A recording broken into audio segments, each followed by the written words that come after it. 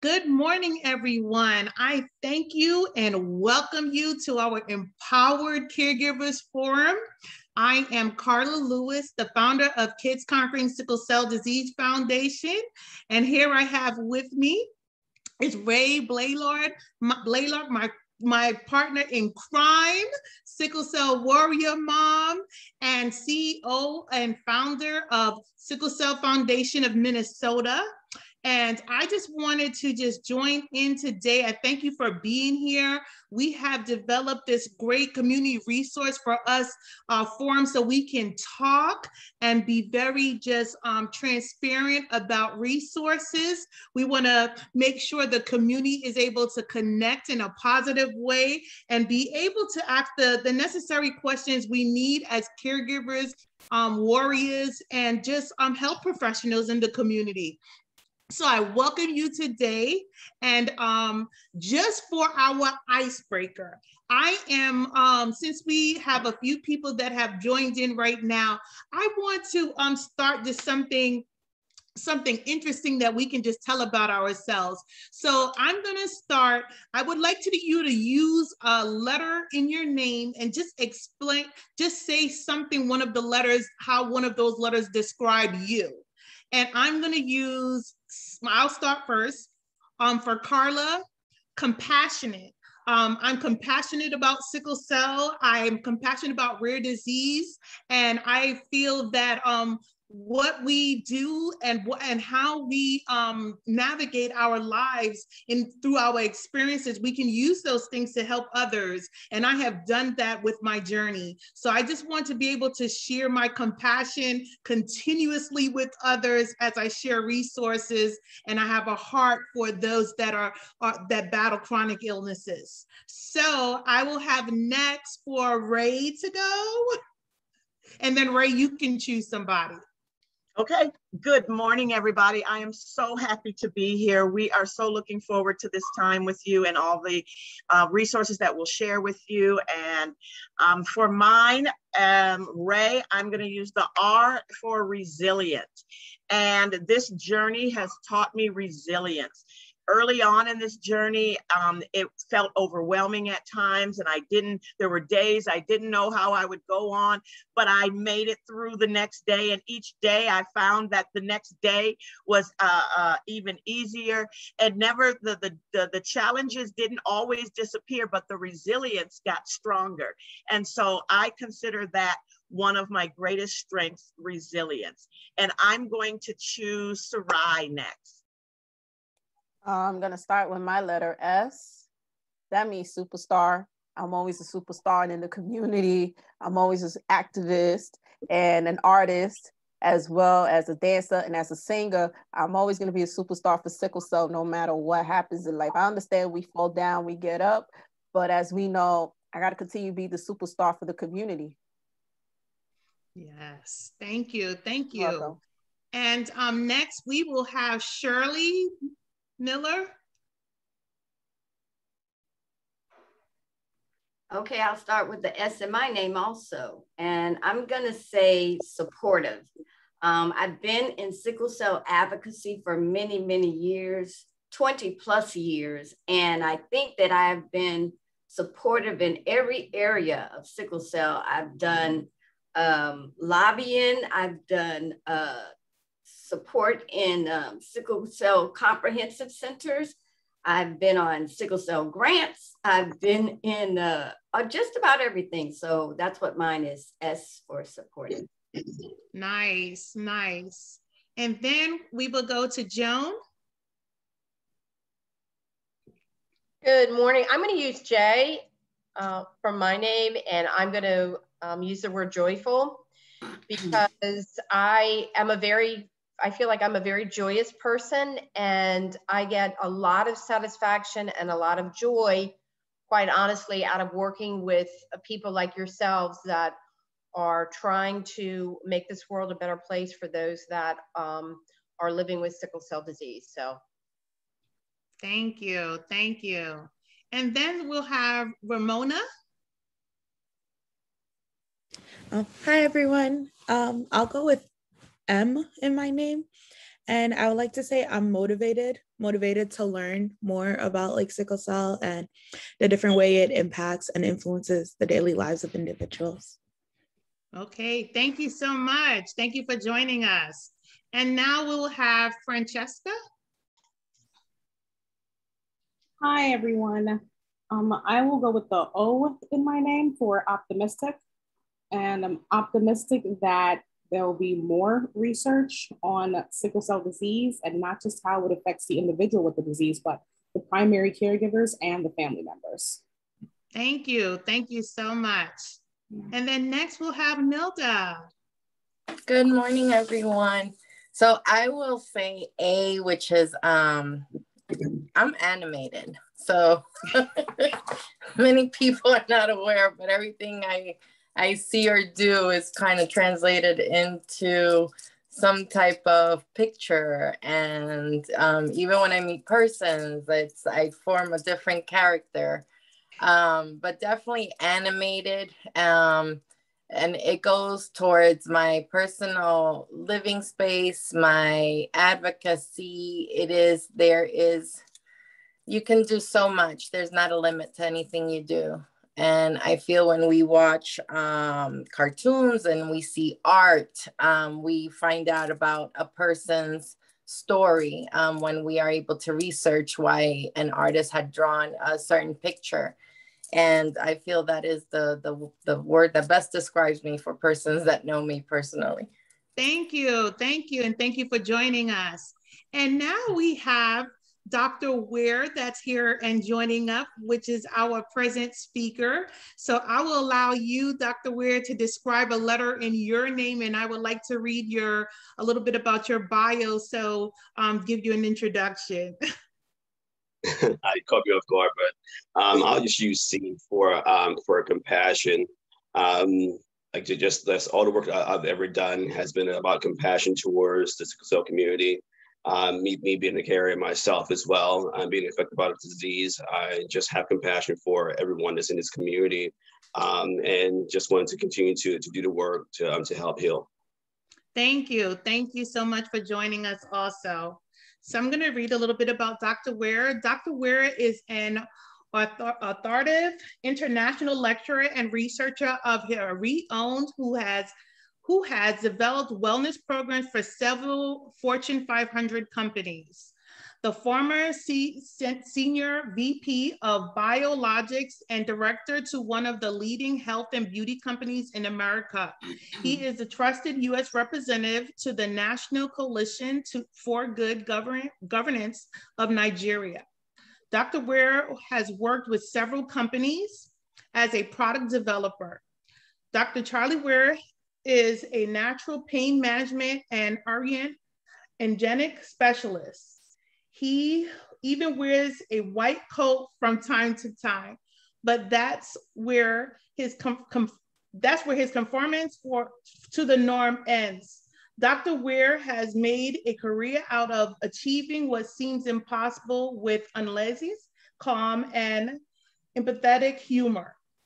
I would love to just speak a little bit on Dr. Ware's compassion for the community and his development and founder of Healing Blends, which he pretty much is that compassionate, not only person that have come to the community and decided that there needs to be something, but there needs to also be health awareness in our community and what we can do to adapt healthy habits. So I invited Dr. Ware because it's so important for us as a community to not only understand what resources are available to us, but understand how our body works with natural products and what we can do in order to help ourselves, whether fighting a chronic illness or not. It's so important that what we achieve by what we eat is helping to build our system. So I gravitated to Dr. Ware and everything that he is doing pretty much in order to emphasize on health, because that's so important, especially for our community that's challenged with battling pain, as well as a chronic illness such as sickle cell and other rare diseases. So Dr. Ware, I welcome you. Thank you for being here. Do you have any slides that you would like us to share? Actually, no, I apologize. Okay. I typically don't do slides. It's okay. Just it's my thing. I just like to give the information and sort of go with it as well. But I can send links later on to some of the dietary recommendations that I'll be telling you about. We have them on our site, as well as I give readily to different individuals. I have slides for, I have diets for, inflammatory responses, smoothies and things of that sort as well. So I'll send all that stuff over to you in an email, so you can send out to the group as well. Okay. Yeah. So let me jump into it. Yes. All right, great. So thank you so much for actually having me on. And I noticed the community that, and I love, jumping on to hear some of the letters to the name, because it was giving me an opportunity to see who was on board, and knowing some of the individuals have been I'll call them pioneers in the sickle cell community, and huge advocates for years and years and years. So I thank them for also being on board, but also just the work that they've done over the last, I say, decades, and it's totally amazing. The purpose of my lecture today, realistically, is, as Ms. Lewis said, it was really is not just about the natural life. It's really about understanding how one food and lifestyle modifications can really make a huge difference inside of your life. I know Ms. Lewis was having some issues with some of the words that they were on my bio. But what I actually, I'm a functional medicine doctor. I do things from a natural standpoint, but also I have a fellow in genetics and also epigenetics. What does that really mean? People always ask me, what does it mean to do epigenetics? But epigenetics is really about understanding all the things in someone's life that control the gene expression. So I've been doing that for the last 6 years in my practice. Within my practice, I do a lot of telemed as well. So this is how the development of a lot of different treatment protocols, whether it be chronic disease towards sickle cell disease or diabetes, whatever it is, we've been able to deduce down, essentially what really controls the expression of a lot of these genes. Whether you're born with, a variance, as we call it, to have diabetes or to have Alzheimer's disease or even to have sickle cell disease, there are ways to really control some of your eating habits, some of your lifestyle modifications, where the expression isn't going to be as rampant as we think it is. And I'll share some of the research from that as well. So let me jump into it a little bit deeper. So we already know that most individuals are born with anywhere between 10 and 14 different chronic diseases encoded in our DNA, right? So this is just part of our genetic response, just from genes being passed from person to person to person. But what largely we believe in our population is the fact that, okay, well, my mom and dad has diabetes or hypertension or whatever it is, so I'm going to eventually get it. And we found that that is only true in the case about 8% of the cases, that if your parents have a particular disease, you're going to have it. And the way that we've been able to sort of modify that or even see that was through the lifestyles that we choose to live. So say, for instance, I'm from the country. I was born in Virginia, lived on a farm, small town, things of that sort. So for years, the only thing I knew, it's funny because I tell the story, I was just home recently. I said, Mom, do you recall the first time I actually saw a chicken in a pack, like a packaged chicken? She was like, yeah, you're 8 years old and you were asking what was this, because we had our own chicken and goats and pigs and all these weird things. Ate farm fresh eggs, didn't know what that was because we just went to the chicken coop and got them. So, seeing some of the disease that there was a rise in my family later on in life when we actually moved away from the actual farm. My grandfather died when he was 87 years old, still riding his bicycle every day. He had one missing tooth and had one little patch of bald spot in his hair. He was Native American from Travel for Quote, but he lived off the land all his life. Conversely, my grandmother, who was half Native American, what she did was she chose to do the packaging, things. The divorce early on, in my life. But and she gained, like Gramps gained like 75 pounds, and she was overweight, and she subsequently died of like a stroke. And I've had 3 aunts die of strokes because they actually chose that lifestyle. We look at the individuals, even in my family, that chose to live a more, holistic lifestyle. No one's on medications and things of that sort. So even in my own family, I was able to just deduce, wow, if I eat a certain way, I'm going to feel a certain way as well.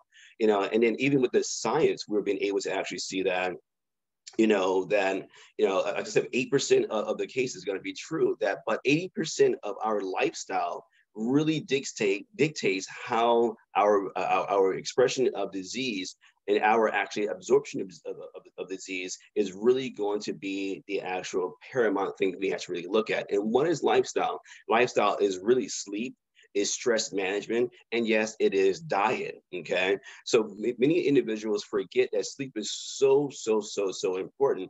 And why do I even start with sleep? I start with sleep because of the fact that most individuals, have a television in their room, or have their iPad or laptop in their bed before they actually go to sleep. That's actually been shown to actually decrease the rate of healing up to 85%. And why is that happening? Because the fact that your brain responses to that blue light, or that brain responses to the EMFs that's being emitted from those devices, is actually causing the brain not to actually relax and allow you to get to a deeper sleep. So by not allowing your body to even get to a deeper sleep, you're not actually detoxing the body from a naturalistic standpoint. So what actually happens is right here, every night we produce something called beta amyloid. Beta amyloid is a plaque that our brain produces because we think, we do processes, our brain works, and every process in the body has a byproduct of waste in some sort of way. And that beta amyloid is that plaque. So essentially it takes between 6 and 8 hours for your body to really detoxify all this beta amyloid off the brain itself. So what actually happens is, we've shown that individuals who are not sleeping an efficient 7 to 9 hours a night have a higher response for dementia, Alzheimer's, diabetes, inflammatory disease, all these things, because of the fact that our body is not allowing our brain to rest and get the proper detoxification application it naturally needs. So that's one. And then 2, we look at the fact that, we're not allowing our bodies to rest and repair itself. This is where our body actually, if you look at it from a gastrointestinal standpoint, we're not allowing our bodies to even break down the food and actually utilize the food the proper way. Because essentially when you're sleeping, that's when your body actually breaks down all of the proteins, all of the carbohydrates, and actually turns them into the proper nutrients we're supposed to have on a daily basis. Almost all the vitamins that we actually are supposed to have in our body comes from our food, correct? And if we're not allowing our body to actually properly digest that and break it down and send it to where it's supposed to be, what's going to happen? Malnutrition. You're going to start producing more mucus inside the gut. You're going to start actually reducing the gastrointestinal just absorption rate. And then you're going to start to actually have that, early when I'm so hungry, or I don't feel like eating at all. And why? Because your body's like, I can't eat because I have not finished doing my job as of yet. So that's just one thing, just with sleep, that most individuals just do not understand, that sleep is so utterly important, not just because of the fact this is your beauty rest, but it's where your body truly heals and really gets a reset on the day for a better day the next day as well. So that's why I tell everyone that if you're not doing these 2 things in your bedroom, it's wrong. I always tell people, your bedroom is designed for 2 things, and we're all adults here, so I'll go ahead and say it. It's designed for sleep and for sex. That's what your bed is designed for. It's not designed for you to have your laptop or your iPad or any of these devices inside there. When it's time for you to lay in your bed, you're supposed to actually then give your body this signal, say, hey, it's time to go to sleep and get a really good sleep so I can actually detoxify my body and rebuild all those systems up on a naturalistic standpoint. Right. So I tell all my patients, all my clients that I see all over the world, if you have a television in your room, if you have it mounted on the wall, take it off. I'm sorry, put some putty, some paint, and paint over that, but take them out. None of my devices are in my bedroom. If someone needs to call me in an emergency, I have a landline they actually call me on. For all my devices, when they're charging, they're in the kitchen, which is all the way across the other side of the house. And because the reason why is because I want to make sure that my body is going to get the best sleep I can get, so I can repair and rest my body, so I can be good for the next day. Okay, so that's one. So this get from, I said sleep, and I say stress management. The crazy thing with stress management is no one feels as if they're stressed out unless they're, oh, I have a stressful job or whatever. But stress isn't just, the physical, emotional stress. There's also oxidative stress that we're also looking at. So essentially, whatever you're eating is going to cause either oxidative stress or it's going to give you nutrients so you can combat oxidative stress. So one thing we have to really look at, and this is a bridge to also the diet as well. Say, for instance, you're not eating the proper amount of omega-3 oils, and that's huge. So like olive oil, coconut oil, things of that sort. If you're not eating that, you're causing oxidative stress inside your body. And what's that doing to the actual cell itself is actually degrading the cell and allowing the cell to break down a lot faster inside the body. If you don't have the proper amount of omega oils inside your system and some other phytonutrients, what happens is that oxidative stress just keeps circulating around inside the body. Those broken cells keep circulating around inside the body. So again, it's so important for you to understand that just stress management, as far as like eating, as far as your thought process, is so important because again, there's a gene called TNF. It's tumor necrotic factor gene 1, 2, 5, whatever. It's a gene, but it's also there are different chemicals inside the cell that actually have this as well. Those are designed to actually kill any sort of tumor-making processes. So we want to make sure that we are able to activate all these processes by actually having the proper diet as well. But if you're continually eating like these bad fats, these bad sugars and things of that sort, your body's just going to start to build this up and won't have the ability to actually fight it. Because a lot of those processes, the enzymes, are turned off when you're not, one, sleeping well and detoxifying your body, and then two, you're not allowing yourself to really manage the stress more efficiently. So I tell a lot of my clients, first thing you want to do before you even go to sleep is stretch and meditate or pray. I do all three. And the reason why you want to calm down your mind, you want to calm down your body, you want to get into a good space where your body is saying, hey, okay, I'm ready to rest, relax, and heal. And it's as simple as just doing some simple stretches. I'm not saying go out and do yoga or whatever, just do some simple stretching, touching your toes, doing some trunk twists, little small things like that has been shown from a research standpoint to calm the body down enough where your body is ready to actually rest, relax, and actually fight any sort of disease inside the body. And the reason why meditation and prayer is so important because then you're controlling your breathing. Something is called HRT, heart rate therapy, whatever. But what that really is about is you should not be breathing no more than like 8 to 10 times per minute per breath. So essentially, what's actually happening is, per heartbeat. So what actually happens is when you start to look at how many times you are breathing within a minute, most individuals are around 16 or 20 to 24. That means you're actually breathing too fast. You're letting too much carbon dioxide sort of build up in your system. And that carbon dioxide is also creating a lot of inflammation and oxidative stress on your body, right? And again, notice I'm not even mentioning anything like emotional stress and job stress. This is all stress that we can control just by eating, just by breathing, just by meditating, just by relaxing our own bodies. So on a daily basis, I always stretch. I'll always take 3 or 4 deep breaths, in between patients or before I get on the phone with anyone. That's caused my body and my mind to say, hey, look, hey, there's no stress here. Let's relax and get into a relaxed state so we can have a conversation with someone about their own health as well. So the same practice I try to teach many individuals too. So that's sleep, that's stress management, and then we're going to start to look at the diet. Yes, the diet is the most important thing that we can actually do to control any sort of disease in our system.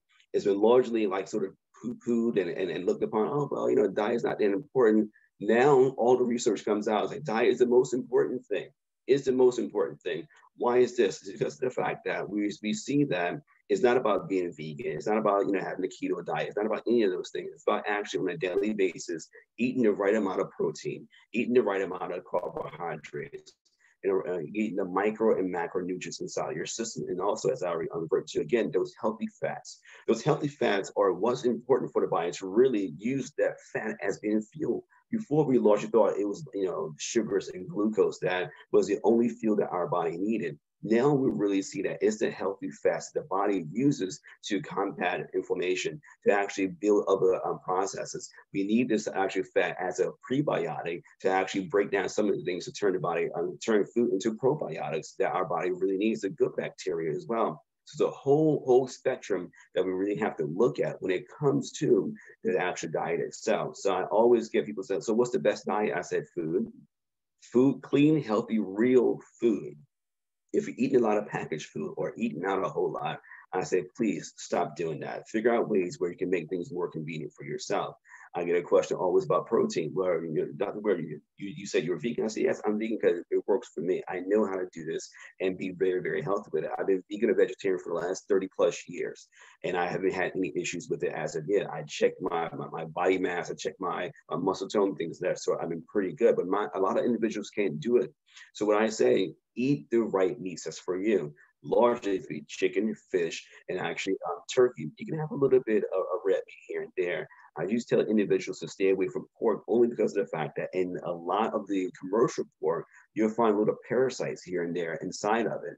And what those parasites do is actually they can lay dormant inside your actual gut. And I've had quite a few individuals that have had to have parasite cleanses and detoxification or even medication for parasites inside their gut. So I say stay away from the pork unless you raise it yourself and you know it was you actually feed your pig. But the fish, the chicken, and also the actual turkey or lean meats that you can actually just eat for you to digest, eat for you to purchase. And of course, make sure it is grass-fed or as organic as you can afford. I think that the other thing that we largely get confused, we're thinking that by eating healthy and eating natural food is so expensive. Years ago, I did a presentation for NIH, and I was able to actually compare prices to packaged foods and the SAD diet, the standard American diet, versus actually eating at home and just eating just natural food. I'm not saying everything has to be organic, but if you go and get a pack of chicken and some rice and some broccoli and things of that sort, it's a lot cheaper for you to feed your family on that versus going out and getting these packaged things that you think is cheaper, but again, it's full of sodium, full of all these other bad things, and it doesn't last very, very long as well. So we've been able to prove over and over again that it's so important for you to actually just eat real food, to eat a real piece of chicken that you actually season at home. A lot of our seasonings has things inside of it with MSG and these bad salts and these bad sugars as well. And why I even bring in MSG, monosodium glutamate, back to looking at genes, is the actual glutamic acid we actually look at. And a lot of people assume that they are allergic to it's actually the rate of glutamic acid that's inside of food that really dictates how much inflammation it's going to release inside the body. So when I look at MSG and things of that sort, I'm like, you got to make sure you're not eating these bad preservatives. What occurs is it causes so much more inflammation inside the body as well. And actually recently, it was a genetic study that was done by the microbiome, showing how a lot of these dyes, these preservatives, red dye number 40 and yellow dye number 5, and all these things, those were the precursors to IBD disease, which is irritable bowel disease. So so essentially, individuals who did not have these dyes inside their system, they didn't respond as harshly to any sort of gut issues than individuals that were eating a lot of these packaged goods. So just by having these packaged goods and having these preservatives, the sort of benzoate, things of that sort, actually causes the actual leaky gut to actually occur in a lot of individuals, which means that you're producing more mucus and things of that sort. So it's been largely shown that these packaged goods are not good for us, guys. Another thing that packaged goods usually have in it is going to be the high fructose corn syrup. High fructose corn syrup has been shown to do 3 things inside the body. Not just produce inflammation, because we already know that, but it actually has been shown to actually reduce brain function up to 35% for over 2 hours just by you having one bite of it. It's so much information. You can find this in PubMed. It also actually, like once you ingest in your body, sort of, trying to get rid of it, once the different processes that have been attached to different enzymes, it actually turns into almost like shards of glass. So they're actually leaving, little trace injuries inside of the body over and over and over again, because it's not able to be used fully, just like regular sugar. It's not the proper type of sugar inside your body. So the inflammation, the brain function, and also the fact that it's causing internal damage is one reason why you'll want to stop looking at all these things, stop having the artificial sugars and things of that sort. Artificial sugars, back in the 70s, it was shown to actually cause brain cancer, not just in mice, but also in humans and things of that sort. It's shown to actually create havoc on the microbiome. The microbiome is where our body sort of converts all of our food into different hormones or trace nutrients and things of that sort. But also that's where our immunity actually is in our gut. If you have a bad microbiome, you can't fight anything, at all. So that's one reason why I take my time and we look at things from a genetic standpoint, and then I do things from an actual standpoint, because I'm trying to make sure that the body is going to heal itself as natural as possible. I never have ever poo-poo, the whole Western mindset. What I say is, how can we work together? How can we bridge those gaps and use the proper medications that won't cause as much harm, but then also use the natural things that's going to actually help alleviate a lot of the side effects as well. So it's always about bridging gaps and things of that sort. So, and actually, I said most of the studies that I've been a part of, or I'm even reading, all coming from the different genetic sources, where we're looking at what these things are actually doing to the actual genome and how long-term effects on the genome is really being affected. So it's not just, I'm losing weight, or, I can run faster. It's like, how are you going to be able to pass these genes on to your kids and to your grandkids and things of that sort? Because that's what you don't realize, is that once we start to actually eat this food and have this unhealthy lifestyle and have this stressed out mentality, those genes are being turned, and actually you can pass those genes on to your future generations as well. Because I do a lot of preconception with patients as well, that we get the body to really calm itself down, so you can actually be able to have the proper amount of gene expression, so you can actually make sure that you're passed on the good genes to your offspring versus the ones that you currently have that's you're all stressed out and things of that sort. But again, back to the whole diet is so important, because of the fact that we found that when we use herbs from a genetic standpoint, herbs have what we call a genetic dominance. What does that really mean? Genetic dominance basically means that our body recognizes herbs first and foremost as being its first line of medicine. How did that happen? We've been using herbs for how many thousands of years? So our body recognizes these herbs because of the fact that we've been using for so long. I just wrote a book, not just last year, I was part of a team that we wrote a book called The Code of Longevity. And my portion of the actual book was about bioactive nutrients. And largely what we've been able to find that even our brain size changed over a period of time, because of the fact that we start having more of a plant-based diet, more of a seafood type diet, versus the individuals that are on the plains and had more of a meat diet. And the reason why these bioactive nutrients were largely influencing our genes to actually grow more fast, grow more readily, and actually make us more intelligent as well.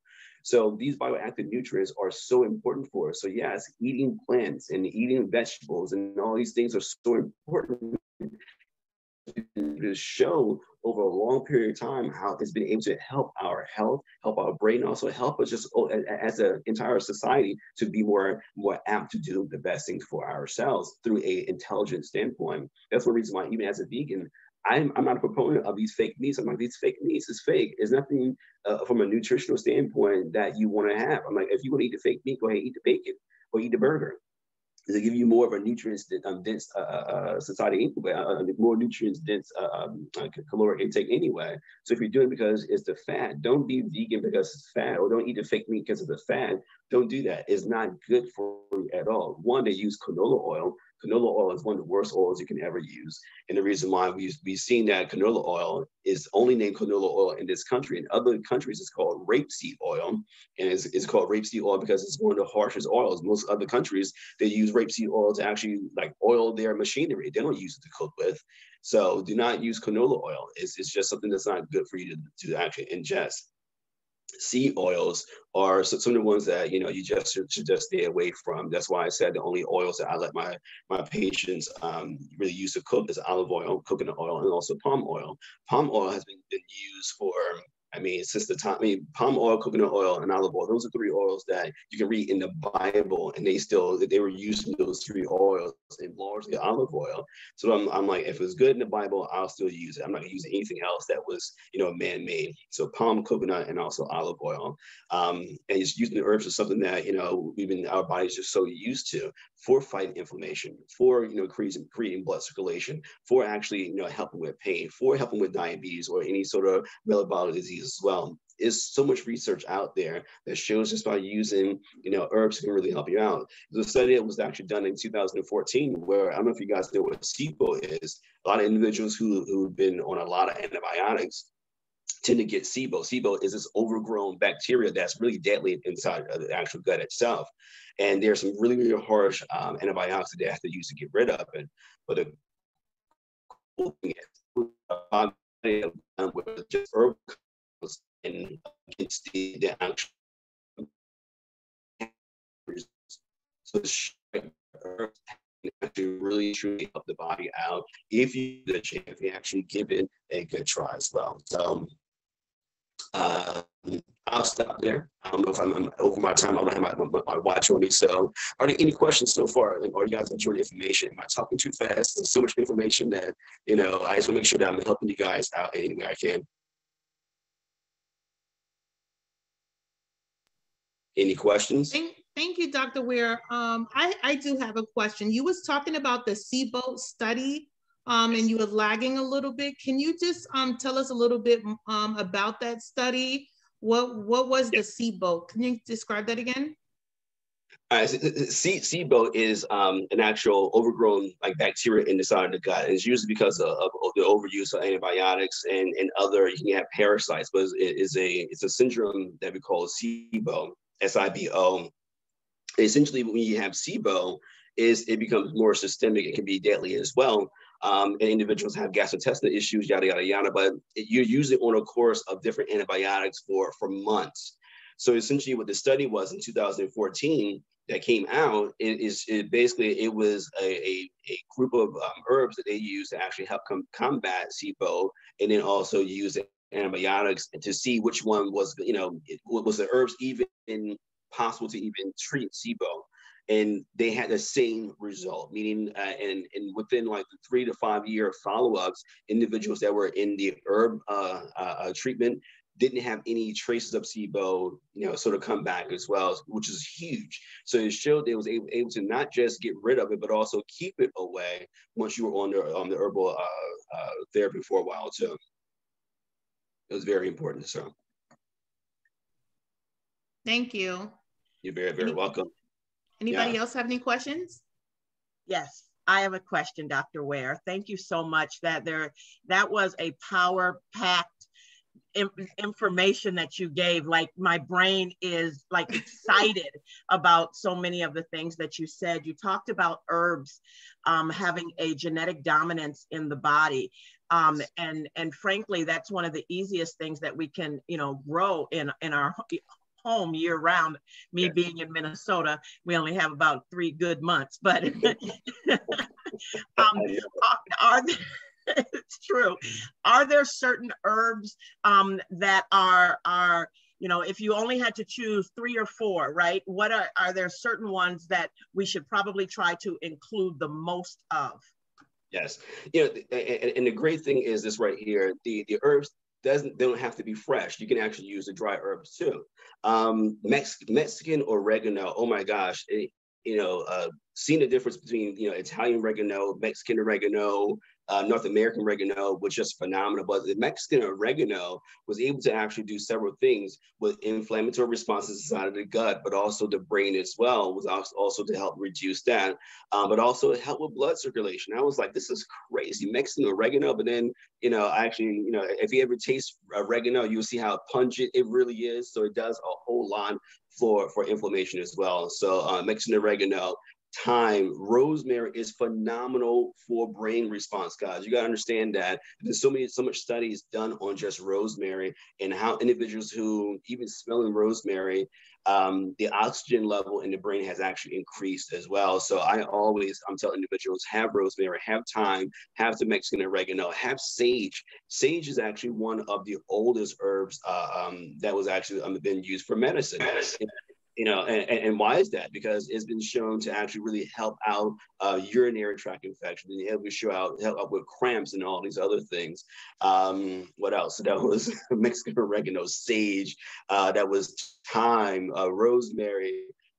So I would say stay with those four, but honestly, just play with herbs. Just eat and make sure the herbs that you're having are just the plain herb, just the plain dry herb. Of course, organic, phenomenal, but just put herbs on your food. Like just sprinkle more herbs on your food. I actually had a patient that I did a consult with a few months ago, and she used to laugh at her grandmother because every time her grandmother would come, she would get like these huge bags of fresh herbs and use a mortar and pestle and grind them up, put olive oil inside of it.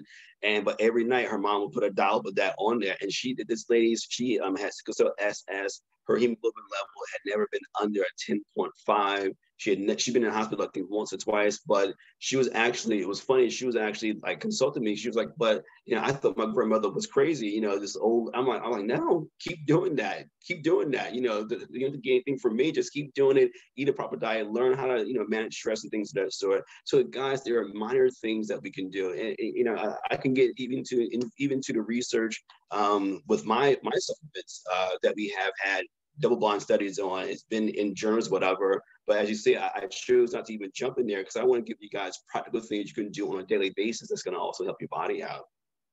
So just by using herbs, you know, is phenomenal. Wow, thank you so much. Very welcome. And yes, Minnesota, I'll say 2 months. I'll say, me personally, I'm in South Florida, so it's about 2 months that you guys have. We acclimate to it, we do. It's a beautiful state, though. Beautiful state. I have to visit up there again. Yeah, in the summer.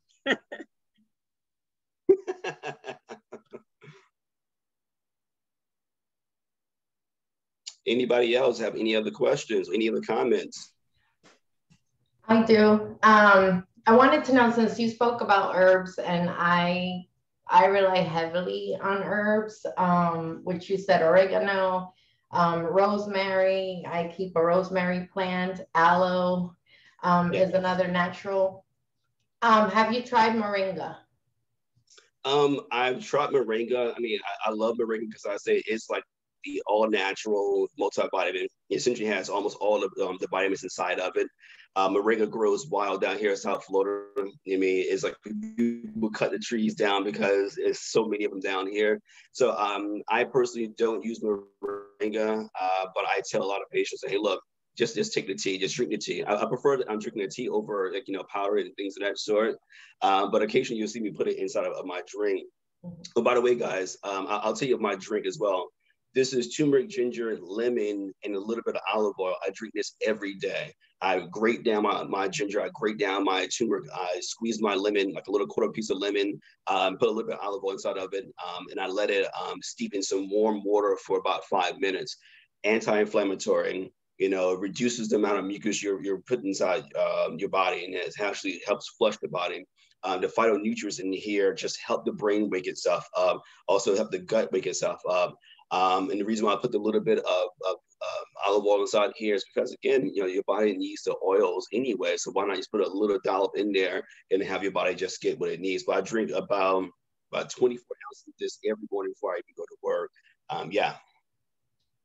It's something that I've been doing for years now, and I love it. So yeah, I'll always say everyone about this this recipe.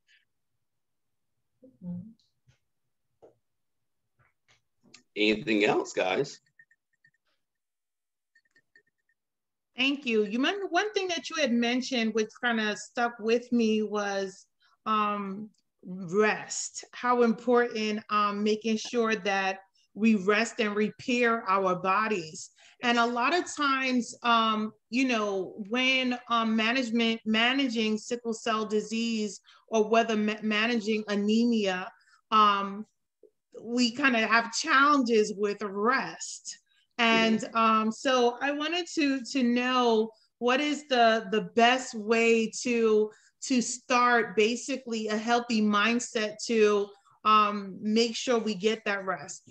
Do you recommend a particular time of starting that meditation and stretch and then wind down in order to get into a routine?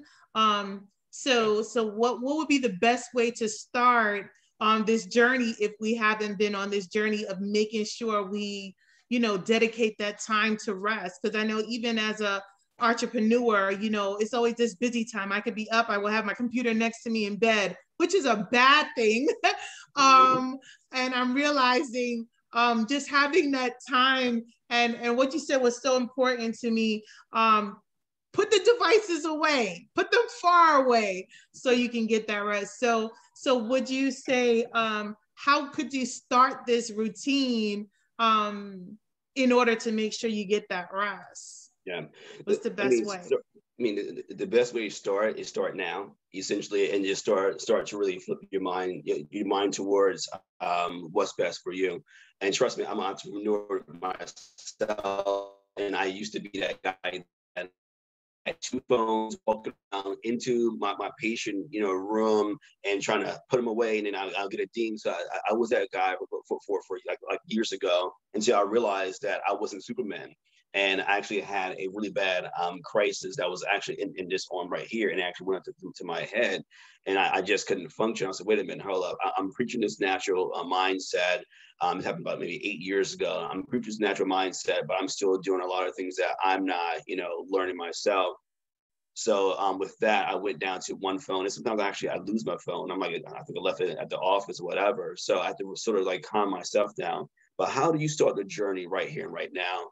First things first is, it's called sleep hygiene. It's like, how are you going to sort of clean your mind, your body, and everything else to get prepared for it? I'll say that, first thing is prioritizing what's important to you. The sleep should be important, and not catching up on Netflix, that show and things of that sort, or not, being on Facebook and things of that sort. So I say maybe an hour before of your bedtime, and everyone should be in bed before 11 o'clock. Before 11 o'clock, trust me. And the reason why, because you want to make sure that you're asleep during those hours, because that's when your body is going to heal mostly. So I always tell people, if you shower at night, shower early. Make sure the last time you drink anything is going to be an hour and a half before you actually go to bed as well. So drink your tea or whatever, so you can calm down, relax, and then go shower. And then start to gently stretch from there. Start to gently, you can pray and meditate while you're in the shower and things of that sort. Get your mind, set up for the next day. Something that I learned from Warren Buffett. I was actually at a conference with him years ago, and someone asked him, how do you get all your stuff done in a day? You control all these things. How do you get everything done? He said, I do 10 things a day. I write them down the night before, and that's all I do. I don't care if I get, whatever's on my plate, I get only those 10 things done, and everything else I worry about the next day. So I started doing that years ago. I have a notepad out by my phone that, I'll write all my things down, and I just leave it to 10, and that's it. And even sometimes I'll be meditating and say, oh, I forgot to do that. And I'll go and I'll write that last thing down, come back and reset myself and meditate, stretch a little bit more, and I get in bed. And when I get in bed and say, wow, this is the place to now it's time for me to reset and rest. So I'm mindful about how I look at my bed. I'm mindful how I look at my bedroom, versus just, again, is for me to, okay, well, I'm getting away from my kids, so I'll come in here, because I do have a desk in my bedroom that's only for me to just to read at. I don't even lay in my bed and read. I sit at my desk and read. So it's different things like that, just to reset your own space, to make sure that your space is for rest, for relaxation. It's not for, okay, just another task just to do. But you got to start somewhere.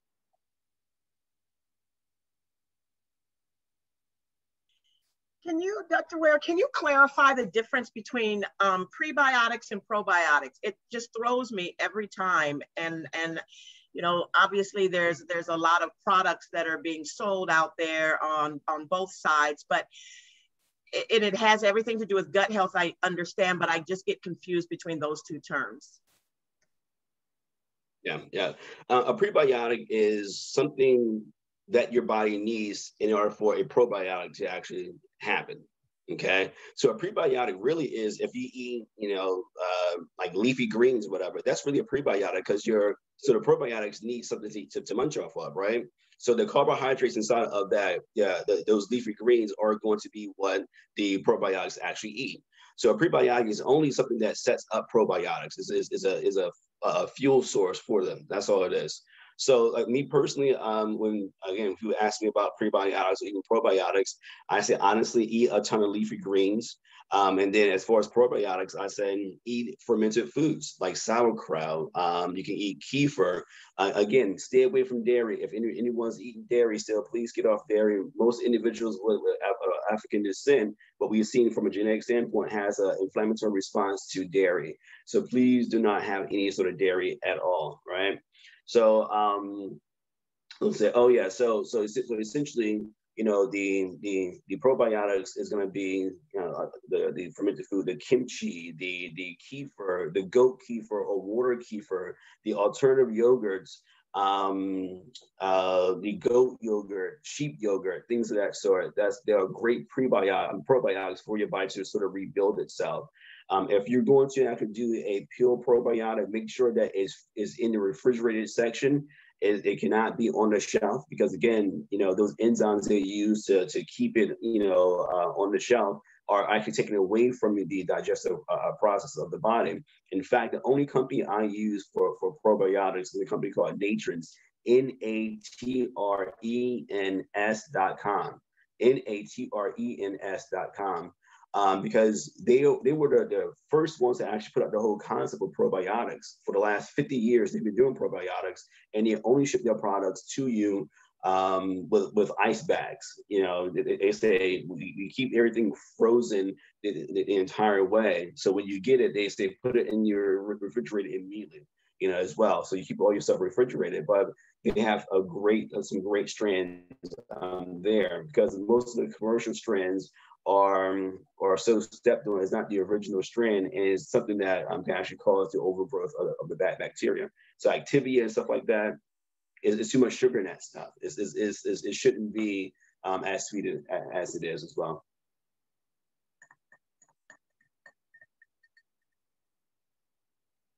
Anything else, guys? This is great. Thank you guys. These are some great questions. These are some great questions.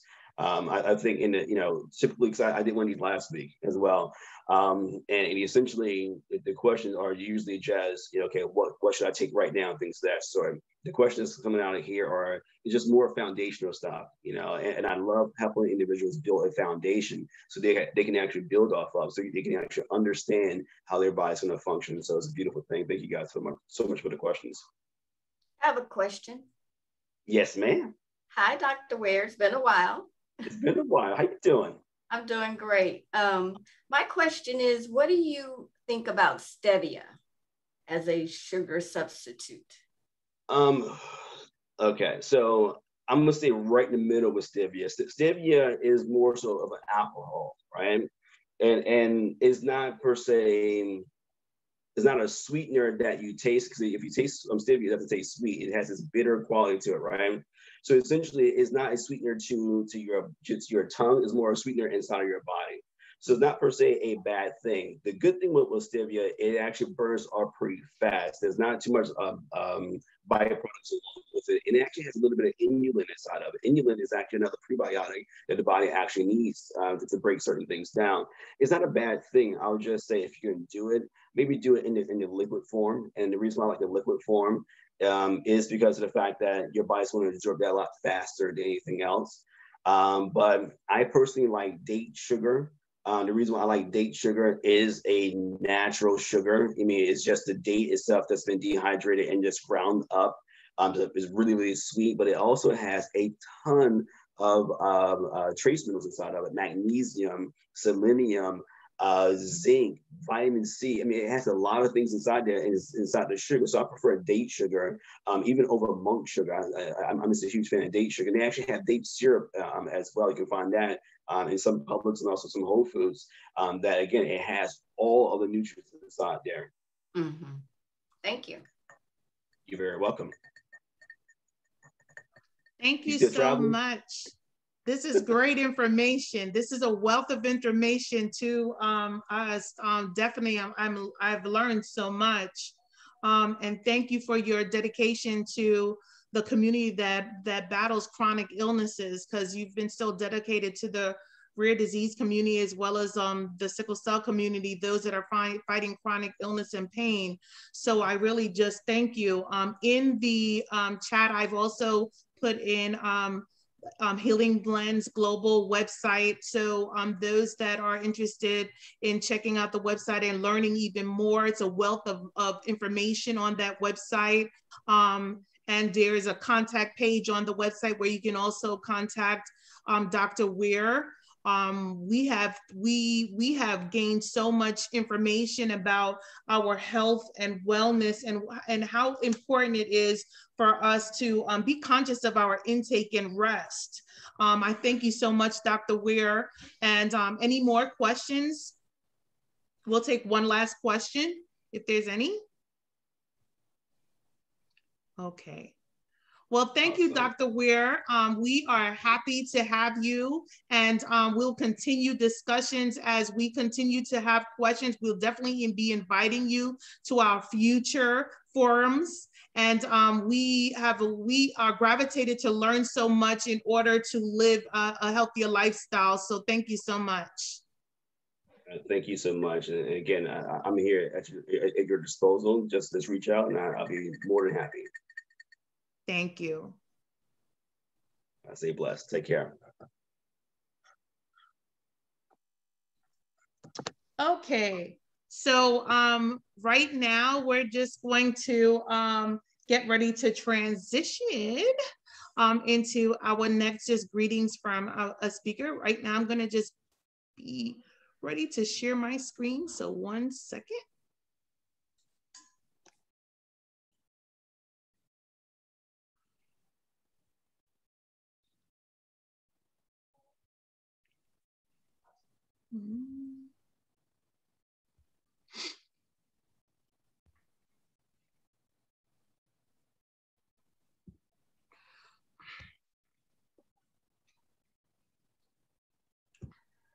Just wanted to take the time to thank all our partners and sponsors.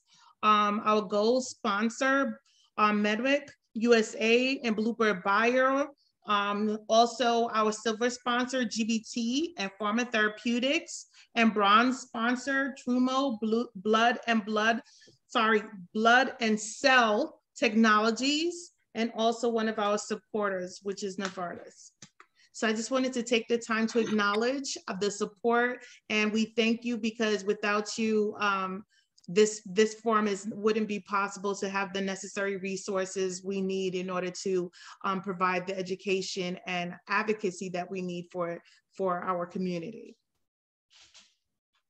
Just wanted to take time to thank again Dr. Ware for joining us and providing that information on nutrition and alternative methods to pain management.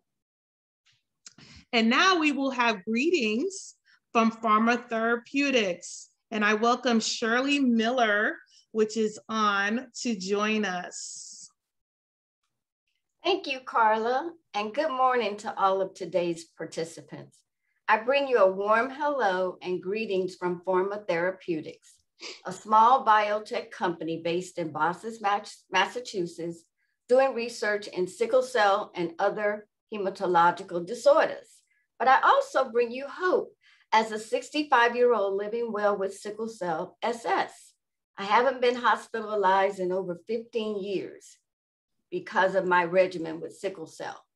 And one of the reasons I joined Pharma was that I saw that they had a special interest in those that live with sickle cell, people just like me. They would ask me what it means to live with sickle cell. What does a person go through? And what can they do to help spread awareness, support the education, as well as supporting the advocacy and research? Pharma is deeply committed to transforming the lives of people living with sickle cell disease. Our team is on a mission to build a much needed bridge of trust between the biotech industry and the sickle cell community through opportunities to work on projects like the Empowered Caregivers Forum. I could have retired like my other friends who turned 65 this year, but I wasn't ready to end my 20+ years of advocating for sickle cell disease. I decided there was much more to do and I needed to continue to contribute. I found a way in joining Forma Therapeutics.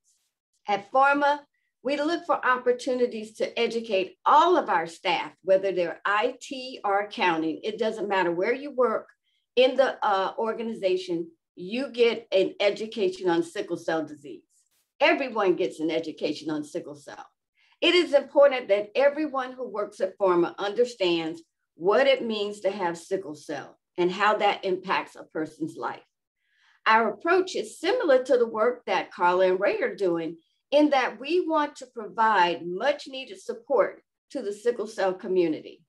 We all collectively continue to learn and grow in our understanding of the journey, because I tell them they can't go by my journey. They have to understand the journeys of many, because we have various degrees of pain and experiences and other things, that social determinants of health, that impact our ability to live a better life. This knowledge continues to fuel our passion of commitment to deliver transformative medicines that will improve the lives of those living with sickle cell disease. Carla and Ray, congratulations on what I believe will be another successful Empowered Caregivers Forum. Thank you. Thank you so much, Shirley. Thank you. We really have the pleasure of having you here and actually having you as an advocate in the community. Congratulations on your new journey of joining Forma Therapeutics. It's nice to know that someone from the community that understands the community is actually working with a pharmaceutical company that can give the perspective from a patient perspective and also advocate perspective. So thank you so much for joining us, and we welcome you. Thank you so much. Okay, so currently we are moving on to Breaking the Silence, Living with Sickle Cell. So I welcome Mr. James Griffin, author. I will read a little bit about his bio, and we will allow him to tell us a little bit about his journey. James Griffin is a writer, speaker, and sickle cell advocate, and a published author. He is the best known for his book, Breaking the Silence, Living with Sickle Cell Anemia. In 2013, he began advocating for sickle cell, and since then, he has been using his voice to make an impact to change the lives of others and raise awareness for sickle cell. James has spoken in rooms full of healthcare professionals, students, researchers, patients, and caregivers. He has spoken at the University of Wisconsin-Madison, been featured on public access TV, in magazines, online, news articles, and other media outlets. He was born in Milwaukee, Wisconsin, and continues to pursue his goals, not to let his health stop or define him. Currently, James works in the medical field as a medical professional taking care of others. So James, we welcome you to the Empowered Caregivers Forum, and we look forward to this discussion.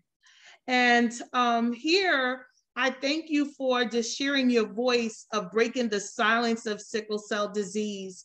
And you pretty much, as a male entering the community space of talking about sickle cell, I just want to know, was it important to you to just talk about sickle cell? First of all, I want to say thank you for having me on the show. I appreciate the offer. Let me speak today and share my experiences. As a male, it was important for me to speak out about sickle cell because so often we get the most stereotype and negative attention as males in this country. So not only with sickle cell, but it comes with just living. So we get so much stereotype, and we don't speak out, and we go through mental health issues that are unspoken because no one thinks we go through these things, because we, as males, we're supposed to be strong. We never show that vulnerability side of us. So I wanted to speak out and, encourage others to speak out and let them know that it's okay to speak out. So many times too, we get forgotten, and they don't think our pain is serious, and we're able to have pain because we're male. So we're able to take that pain, so I wanted to speak out about that and just share my thoughts, share my feelings about sickle cell, and just really encourage others to speak out, because it's important that we talk about these things. It's important that we address the mental health aspect of it. And it's important that we be voices for the younger generations that's coming up, so they don't have it as hard as us when it comes to speaking out, expressing their pain. And that was my reason for speaking out.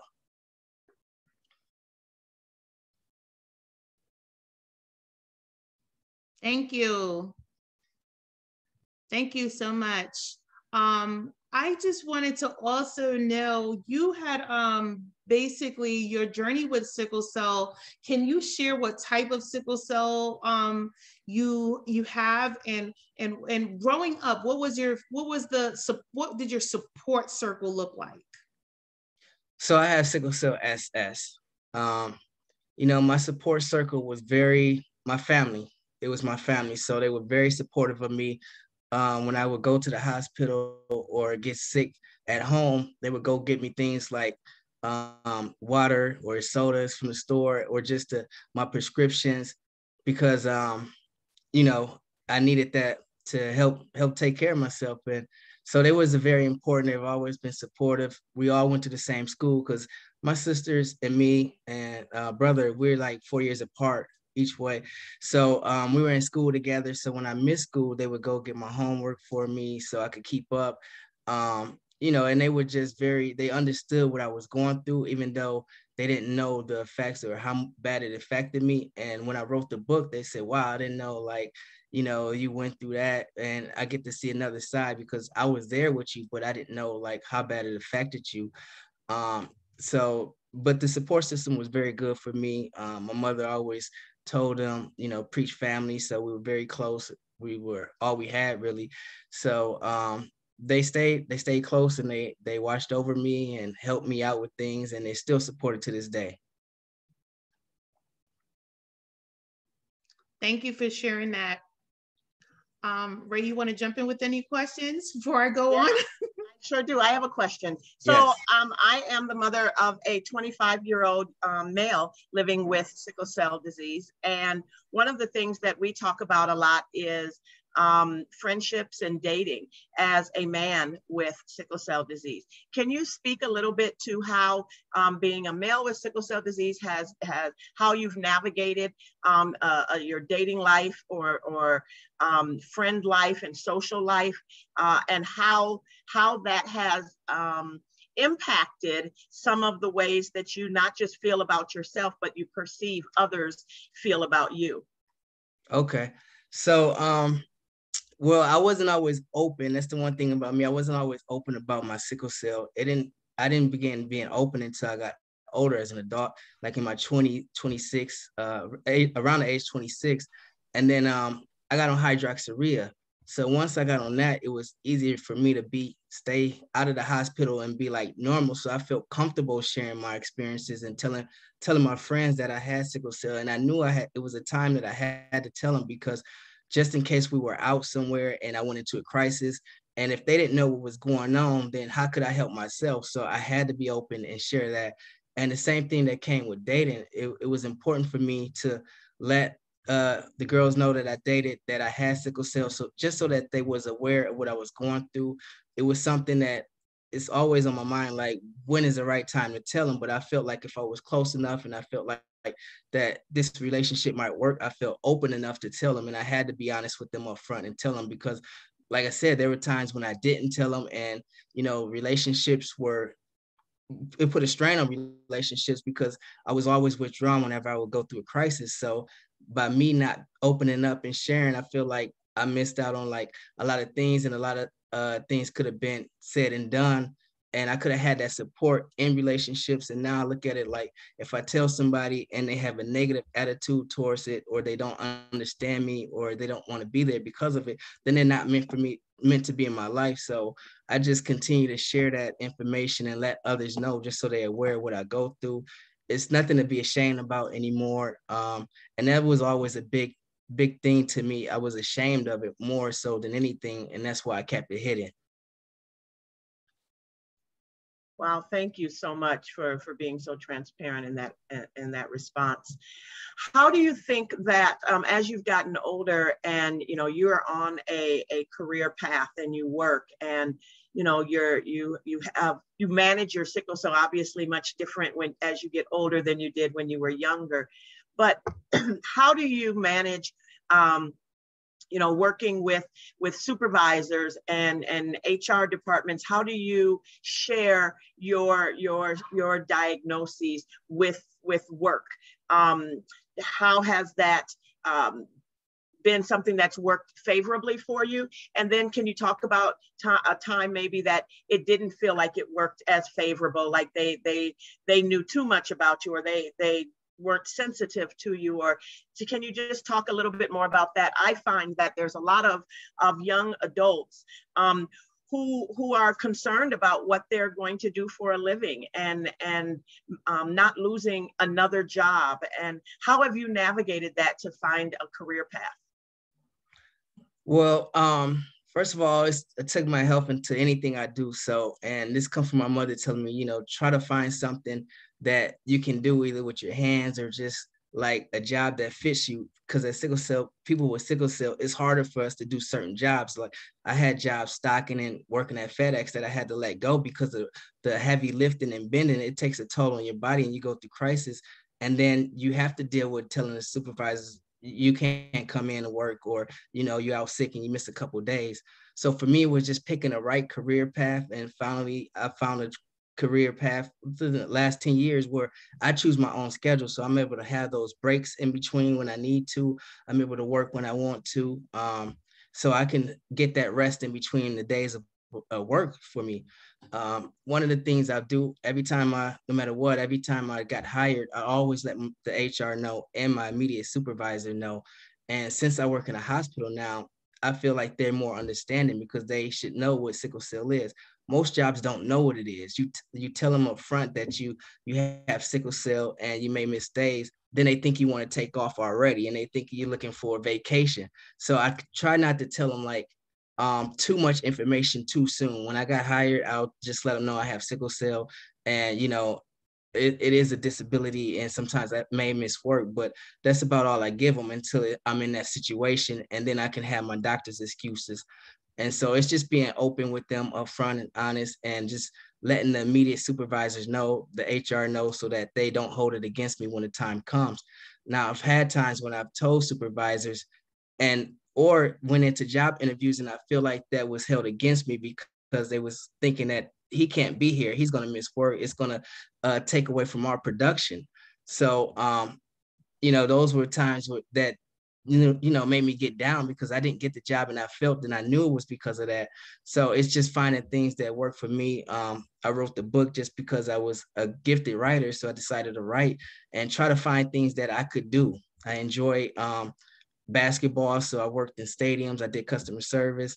So it's just finding things that I could do. And that was some of the things I've done. And, like when it comes to being sick, when it comes to being sick too, we get sick and we may have to call off. I learned to not go in when I was sick because I always wear a smile and I know how to mask my pain. So when they see me, they don't know that I'm sick. We look healthy. And so like when I get to work, it's harder for me to get off because they like, you came here, now you don't want to work. So I learned to just, if I feel a crisis, I'm having a crisis, just don't go in. Wow, that's really good advice. I like that. And then last but not least, because this is caregiver empowerment, Yes. you know, as a man now living with sickle cell disease, how best do the caregivers in your life participate in your care? You know, you are independent, you've learned more about your disease, you manage it well, but you know, none of us are islands unto ourselves. And so we have our support system.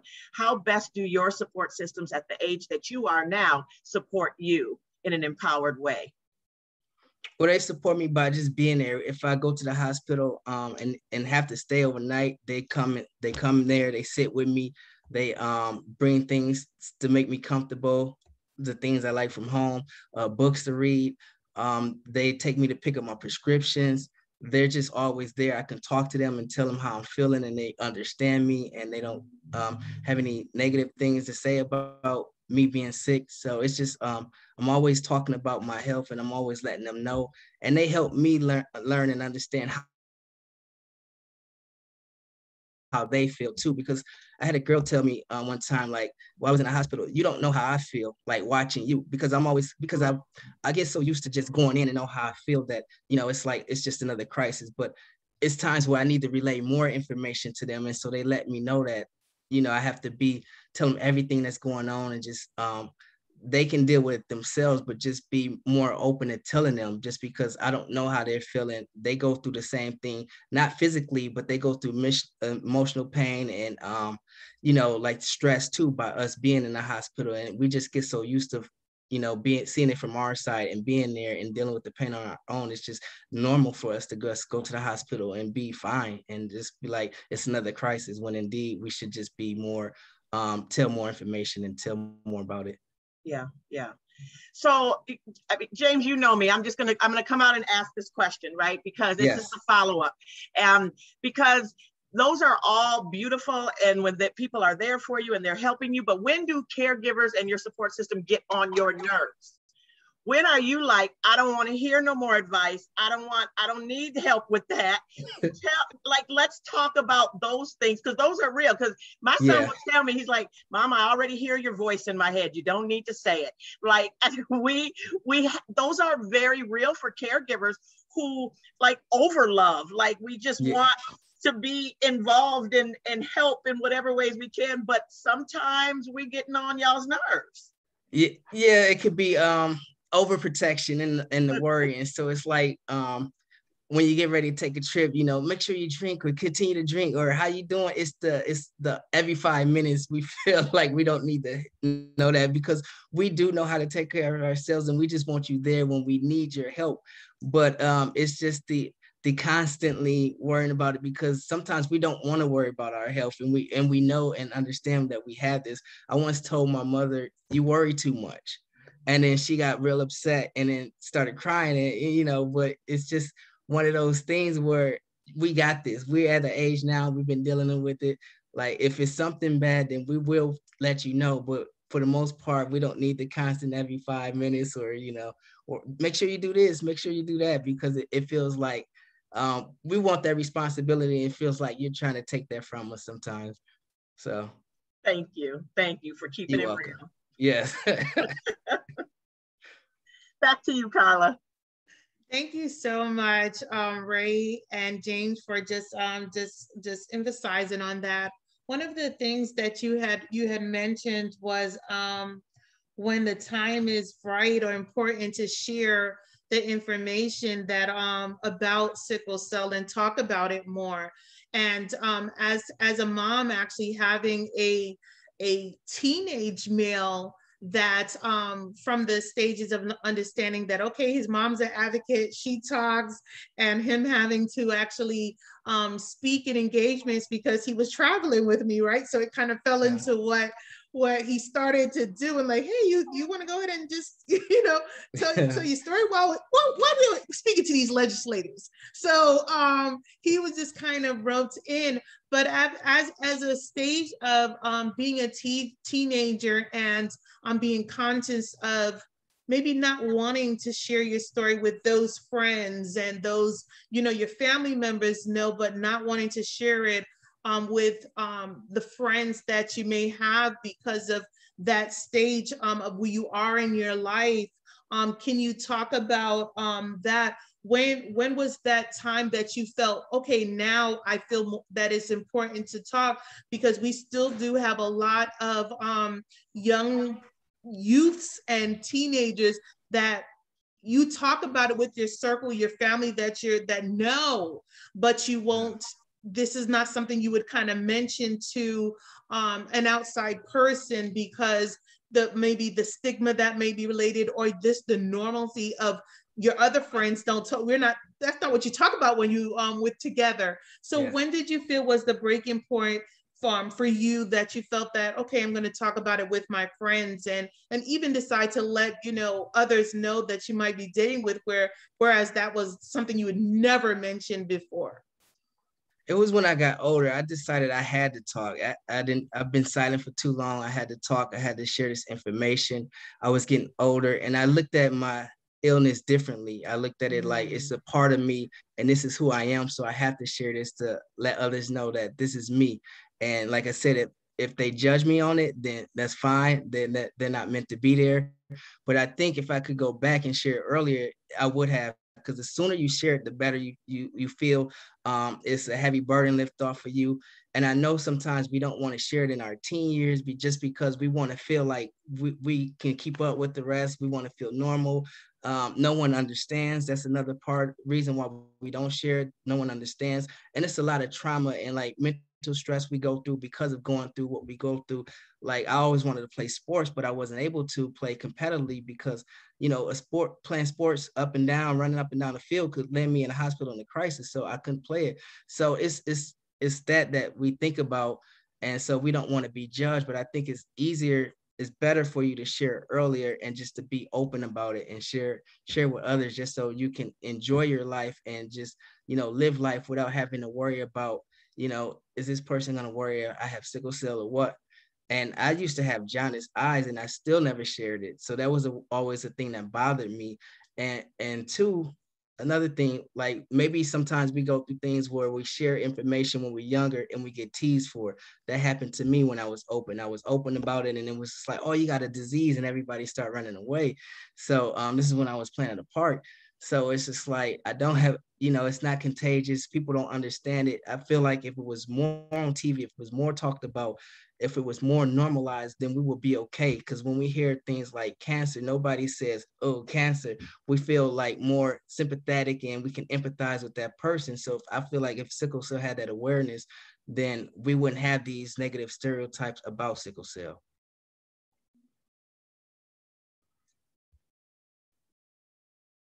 I can't hear you.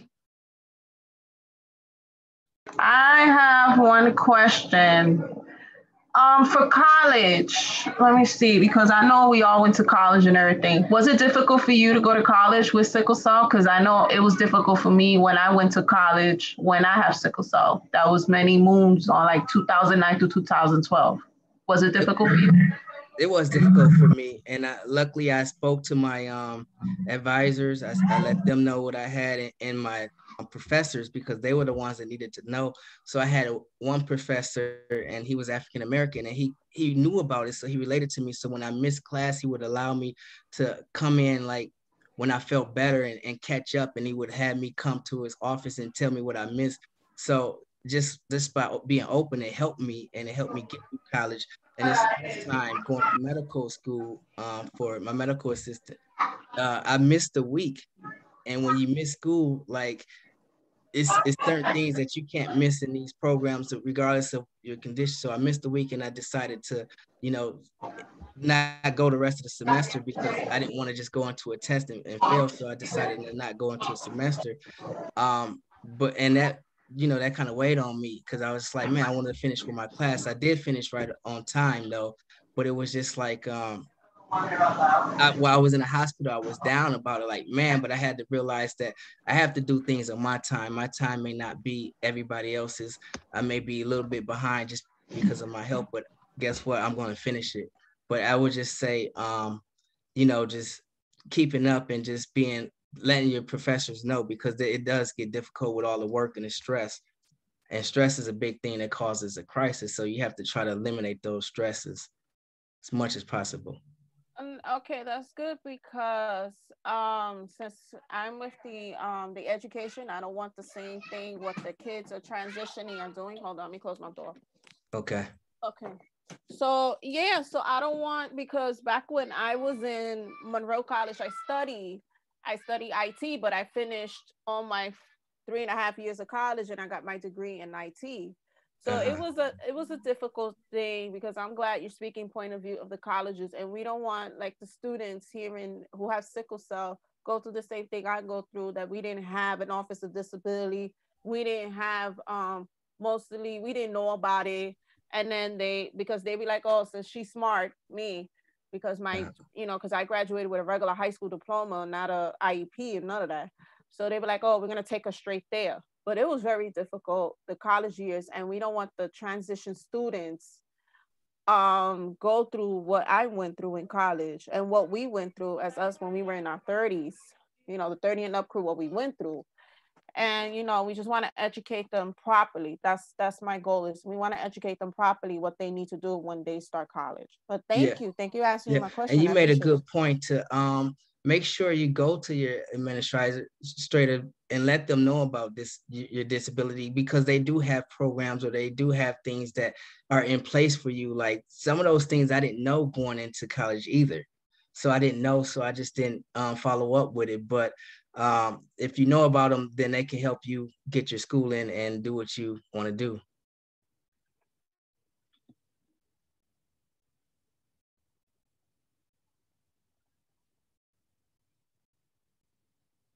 Great, thank you so much. One of the other questions that I just thank you for sharing that information. But one of the other questions that I had during we like to talk about the youths and young adults just transitioning. And I know Sarai had mentioned this, and you had mentioned a little bit about going to college. But what was the most important for you while you was in that stage to transition from pediatric to adulthood, as far as that transition to adult care? What was your support like, and what did you find most valuable to you during that time? I would say having a trusted doctor. So that because I transitioned out of a pediatrics care, they helped me find someone in their network who they thought would be good with my sickle cell as an adult. Now, that doesn't always help when I go to the emergency room, but they put me in the right place so that I can have the right care and somebody who understands in their network, so they could communicate, because a lot of times this should be a team. So, but when you get with certain doctors, they don't always communicate with other doctors, and you're like, well, I have a hematologist and I have a regular physician, and they're not communicating. So just make sure that you have a trusted doctor, because they did help me and they did look out for me and allow me to come back into pediatrics to put me on hydroxyurea and to have follow-up appointments. So that was big for me, just having the right doctor and just, staying in contact with that doctor as long as I could until I moved into adult care and pediatric care. Adult care. And it took me a while too to find a doctor that I was comfortable with, because that's another thing. We have to be comfortable with the ones who are taking care of us. And so it took me a while, but I did end up finding someone who was comfortable with me. And then they like I said, they listened to the pediatric sickle cell clinic, and they were able to take advice from them and help care for me. So that's important to have a trusted doctor. Thank you so much for sharing that. And yes, it is very important to have a trusted doctor, especially when you're going through that particular stage of transition. And we hear a lot about the importance of just needing more adult care doctors that understand, right? Yes. As well, that is a challenge just in every state, that understands and have the compassion to care for our adults that's in transition and they're on. So the other thing that I wanted to ask is, because you mentioned starting to take medication. And I know that as a mom, it has been somewhat of an experience for me to help now my son that's in that transition stage to, okay, we're remember meds And so what system worked best for you? And we hear doctors talk about compliance of appointments, compliance of taking meds. I wanted to know what helped you in that transition stage in order to now take hold on, now you're the adult, right? Having to schedule appointments. Now you're the adult having to take this medication. So what helped you in that transition stage in order to remember now your meds, right? That you have to take. Maybe before you had assistance, especially as caregivers, you know, that oversensitive love that we give that Ray was talking about. So I just wanted to know what helped you to kind of come to that awareness of compliance of how you need to best handle remembering to take your meds and making appointments and reordering your meds. So how did you develop a system for that? Well, when I was younger, my mother stayed on top of me. She always told me, you know, make sure whatever medication it is, make sure you understand what they're giving you, make sure you know the doses, and always read the labels. So, and ask questions about it if you don't know what it is. So that helped me, you know, remember the importance of knowing what I'm taking and the importance of continue to take my medication. And for me, a system was every time I eat breakfast, I had my pills. So I had my morning pills. And if it was, I took something twice a day, I would take it at night. So just that little thing, I never set alarm, but I would always breakfast, morning pills. And then at night, dinner was the afternoon pills. I had to take more than one. So I did have to remember to stay on top of the medication because the medications help. And then also just knowing that if I don't follow up with the appointments, then they're going to think that I am being non-compliant, and then they're not going to want to help me as much as they can, because most doctors want to help you if you act like you want to help yourself. If you show up late and you don't come to appointments, they're just going to say, you don't care, I don't care, you know? And so like having that relationship is going to help you when you're in a hospital and you need their help. When you're going through a crisis and you need them to prescribe medicine, they're going to say, oh, James is in here all the time. I know him. He's on top of his health. So that was very important. And that's what I learned, is to stay in contact with my doctor, show up to all my appointments, even after I got out of the hospital. I don't want to go into the hospital, a doctor's appointment, because I know I'm feeling good, but I do the follow-up appointments just to let them know that, okay, he's going to follow up. He's just not here for the medication. And so I feel like that helps me. And going to the same hospital that, you know, I get care with, going to their emergency room so that they can call up or, you know, have beds ready for me when I do have that chance to, when I do get sick and have to go into the hospital. Thank you. Thank you so much for sharing that. I'm just gonna have one question and I'll open it up to everybody else. You spoke about masking pain. Yes. And sometimes that we actually learn that sometimes being a warrior, they've had to have situations where they have to mask their pain in order to get by, whether work, school, or just occasions. So can you share what's best to handle, or what would you share to someone that tends to want to be that go-getter and just keep life going, and they may have a situation where they may mask their pain, and how is it best to handle that? I would say that the reason why we do that is we don't want to let people down, and we always want to put on this strong thing. We don't want to, well, for me, I didn't ever want to show my weakness, to be vulnerable, and I always want to be strong for others because I knew they was worried about me. But I think it comes to a point where we have to learn to take breaks so that we don't put ourselves in a situation where we're going to miss something important. So we have to learn how to take breaks and, like I said, eliminate the stress, because that's important to our bodies to not be stressed out and to not go into crisis. So I would say just learning to, just be open. Like I said, be open about it. And then just don't, you want to master pain because you want to be strong for others, but you have to know when to take breaks. Like I have this, I'm still trying to find balance. So for me, like you said, go-getters, I want to work. you know, and I could if I every day of the week I want to work because, you know, I want to be successful and I want to get all these things accomplished and have my goals and I have a dream set out. But then it comes to a point where if I go too much, then I do run the risk of being sick. And so I have to learn when it's take a step back and to rest and let others know that I can't go today. I have to rest. It's just for me because, you know, my body can't go like yours. So it's finding that balance where, you know, rest and then taking care of myself so that I'm not being sick. Thank you so much. So I will just open up the floor to anybody else that has questions for Mr. James Griffin. James, this is Ray again, and I have a question about how you've navigated through the pandemic. How have you found your sense of normalcy again, given that, you know, you are in a very high-risk population? Some people are choosing to continue masking, some people are not. How are you finding your normalcy in all of that? Okay, so when it first broke out, it was staying in contact with others through phone.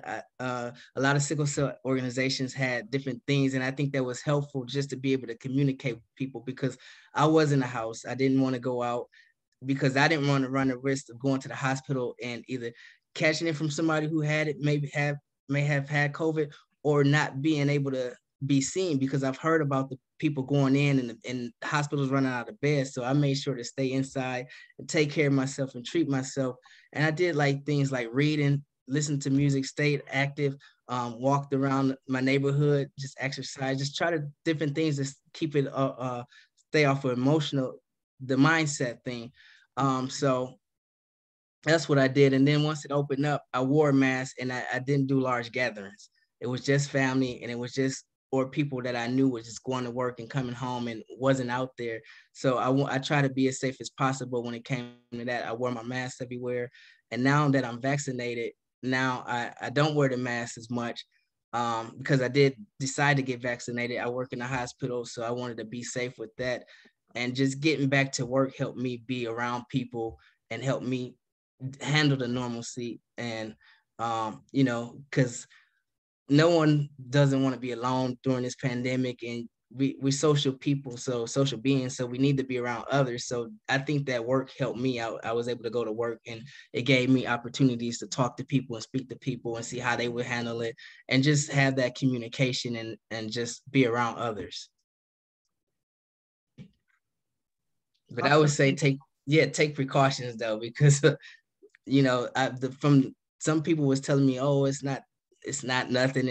And then I found out that they had family members who were getting it, and then they started to take it serious. So regardless of what you may think, it's something going on. So I protect myself and I stay safe. Awesome, thank you. Yeah.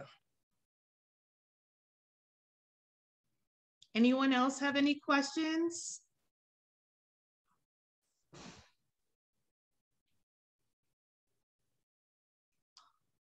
Well, James, I just have to say thank you so much for being just that wealth of knowledge and sharing. We definitely enjoyed this forum and being able to speak with you. And your book is available on Amazon. I must say it's a great book. Thank you. In the Silence.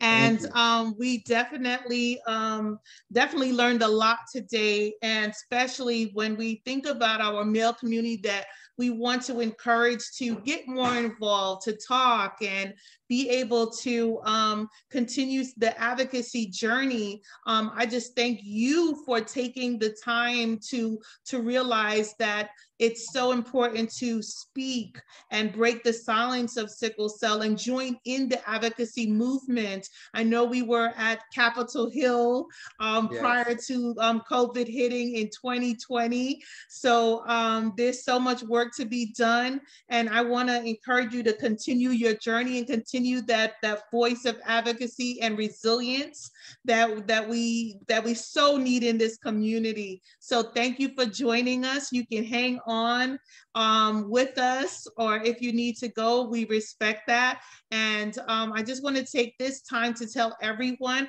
we're just going to take a 5-minute break and then we'll come back again. And just take your time to reflect that we are here as a advocacy group in order to bring a voice and just bring more awareness to sickle cell. I thank you for joining us, and we will be back in about 5 minutes. Thank you for having me too on your platform. You're welcome. I like what you're doing, and I think this helps support others who don't have that support. So keep up the great work. Thank you. Yes. If you don't mind, James, on the chat, putting how we can get, other than Amazon, the autographed copy of your book. Okay. How we can get the, you know, autographed by you, although you mentioned Amazon, but definitely how we can get the book through you. Okay, I will do that. Thank you. Yes. Thank you.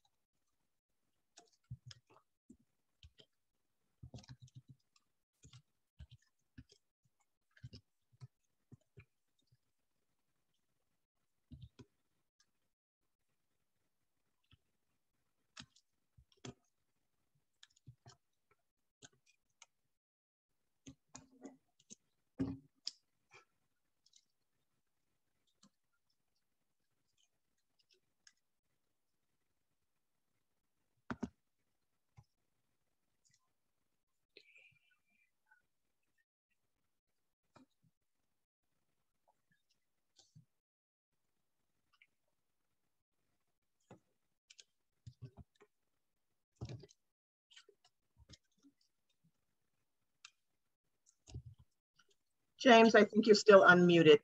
Oh, I'm sorry.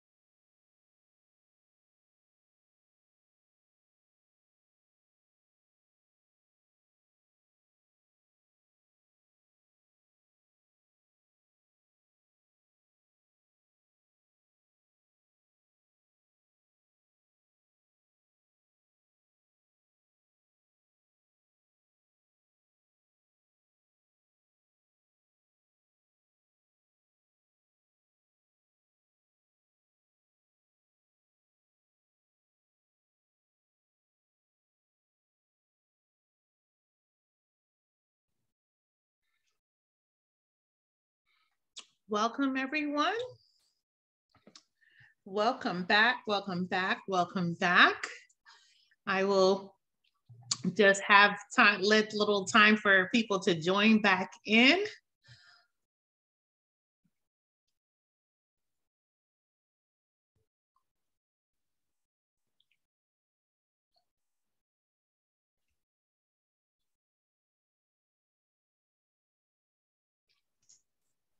Miss Carla, I must say, I love your necklaces all the time. You thank mother. you.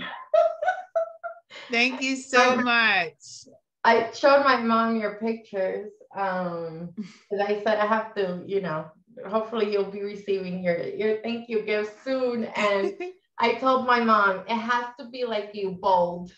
You know, and I showed her a couple of pictures of the statements you wear. And I said, you're both the same. Whatever's louder, the louder, the better. Oh, wow, wow, wow. It is so beautiful. It's like, I keep the same, my same on. So it's like, I have what my father had given my mother this necklace to ask her for, to go on a date when they first met. The second is my grandmother. She went to Jerusalem and got me a hamsa and for protection. And then the last one was like a gift to myself. So that's what I always stay on. But I always tell my mom, if you and Carla were to meet, I think you would both share the wardrobe. Thank you. Thank you. Yes, you're right. You're right. She's definitely that diva that I look up to. Yeah.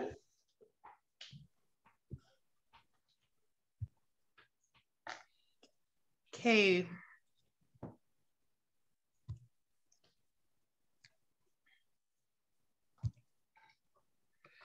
Welcome back. So now we will have a video presentation, Symptoms and Complications of Sickle Cell Disease, the Importance of Early Detection and Treatment. And this is going to be brought to you by Mednock USA. And I will be, sharing that video.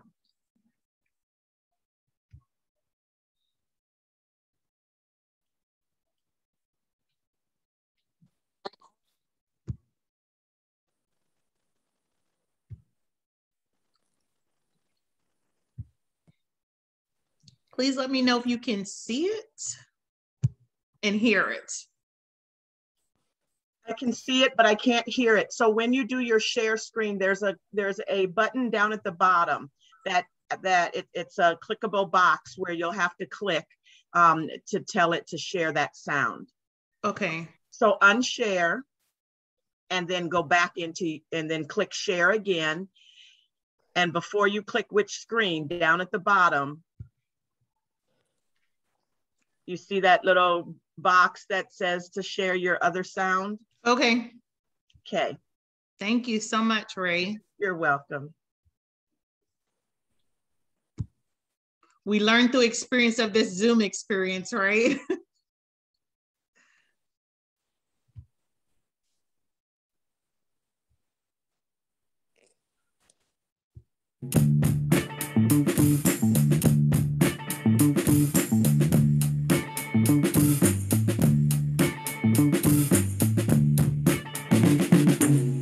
Listen up, you may have heard a lot about sickle cell anemia in your lifetime, but let me tell you something, you are going to get the real deal today. So come take this ride with me. You see, this is how it starts. Sickle cell anemia is a rare genetic blood disorder. That means that for a child to develop sickle cell anemia, both parents must pass on a sickle cell gene to their child. 1 in 12 African Americans carry a sickle cell gene. Hispanic Americans and people of Middle Eastern descent, Asian descent, Indian descent, and Mediterranean descent can carry it too. That's why sickle cell anemia is more common with these groups of people. There are around 100,000 people in the United States with sickle cell anemia. But what is sickle cell anemia? I mean, really? The term sickle cell comes from the shape of the red blood cells. You see, red blood cells are usually disc-shaped. They bend very easy so they can easily get into small blood vessels. However, if you have sickle cell anemia, your red blood cells are shaped like a half moon or like a sickle. Sickle-shaped red blood cells break open more easily than healthy red blood cells, and they can't live as long, which means that you don't have enough red blood cells, and this is why you get the anemia. Sickled red blood cells are also harder and stickier than healthy red blood cells. Combined with their sickled shape, this can cause them to clog blood flow, leading to a lot of serious health problems. Talk to a healthcare provider that you trust so you can learn more about sickle cell anemia.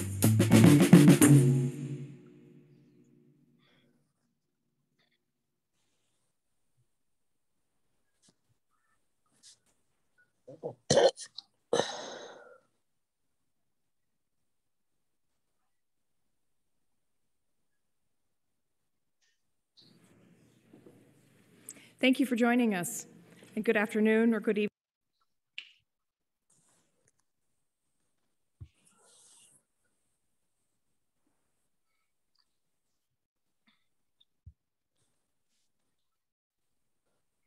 Okay, I am going to, that was actually supposed to be a longer video, so just hold on a second, let me look.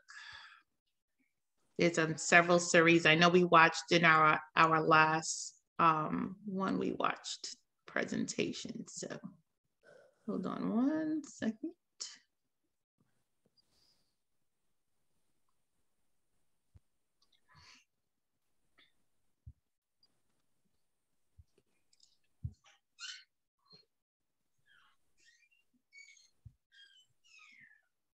While we are waiting, I wanted to go into our first trivia question. So one second.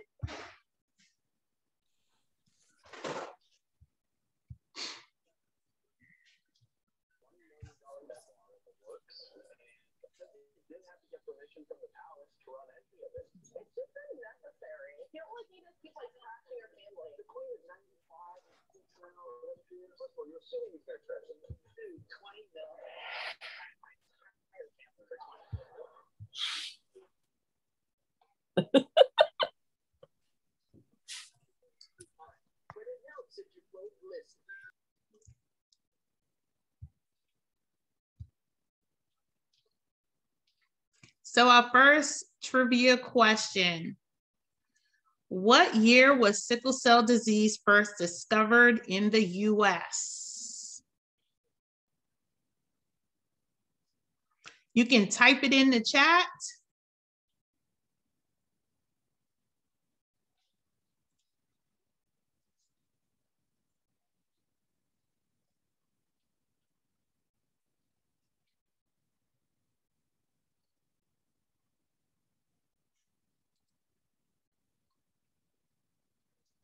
And for an extra bonus, what was the patient's name?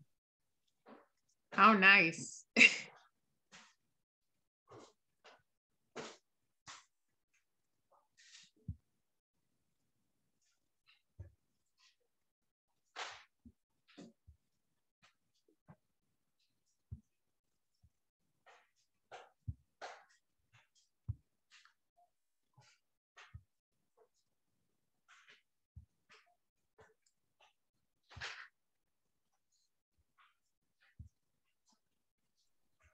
I feel like we should have Jeopardy music. I know. I hear it in my head. Any takers? Ray, can you see the chat? I sure can. Okay. All right, it looks like Sarai. Sarai, you were first, and you are correct. In 1910 was the first, it was first described in a medical journal. Very good. So you got the answer to that. The added bonus came from Francesca. Very good. It was Walter. It wasn't Walter Noel, actually.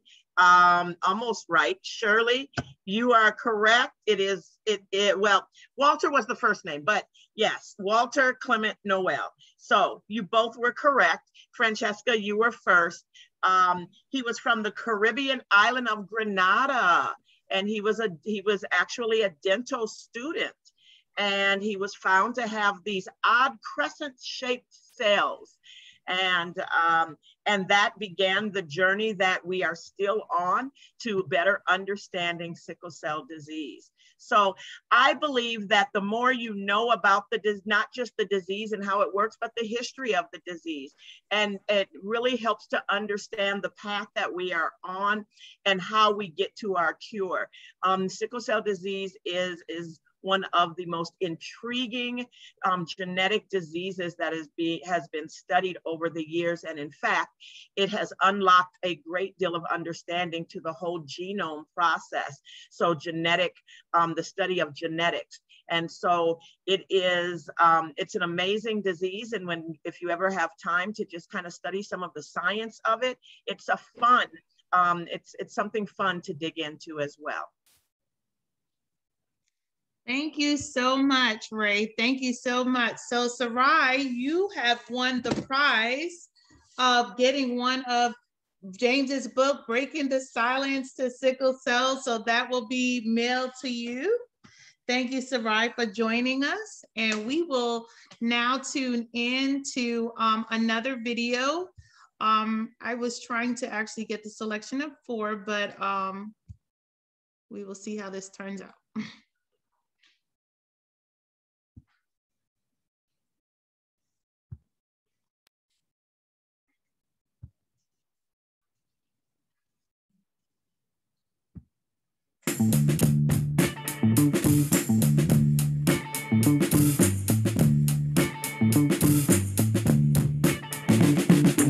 We've covered doctor visits, vaccinations, and lifestyle recommendations.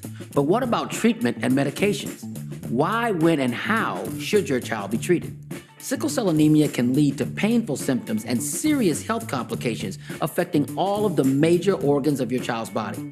Not only do these lower your child's quality of life, they also reduce their life expectancy. When bone marrow transplant, the only potential cure for sickle cell anemia, is not available to sickle cell anemia patients, treatment is aimed at relieving symptoms as well as preventing painful episodes and complications that may arise further down the road. You may feel you want to wait until a painful episode occurs before giving your child medication. But managing sickle cell disease is as much about preventing painful episodes and complications as it is about relieving symptoms. Why wait for something bad to happen when you can do something now? Overall, experts believe there's no reason to wait when it comes to treating sickle cell disease. Regular doctor checkups can begin as soon as your child is diagnosed. To help prevent infections that may arise because of sickle cell anemia, antibiotics may be prescribed to babies as young as 2 months old. Also, the U.S. Food and Drug Administration has approved various prescription products currently indicated to treat children with sickle cell anemia. Mom and dad, please ask your doctor about these treatment options. Ask which one will help your child to live better and longer. These should be your top 2 criteria when picking the right treatment for your child.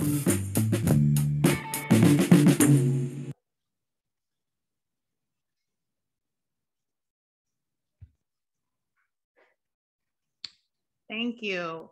So when we think about treatments and treatment options, it's so important for us to know that there is a selection of treatments for just preventative care. And then also, as Dr. Ware stated, being conscious of our nutrition and how we give our body rest. I love the fact that we have dedicated pharmaceutical companies that are invested in not only learning about sickle cell, educating others pretty much on what their drive is, but also connecting with the advocacy world and also being able to provide an outlet for our warriors to actually speak about their experience in caregivers. It's so important to also include the community. So I thank you for actually joining us again. And I'm gonna take this time because we are going to go on a 10-minute break before our discussion circle that we have Nilda joining us in our discussion circle, and we'll be talking more on treatment options and healthy living. So I welcome you back in about 10 minutes. That time we will come back around 10:20.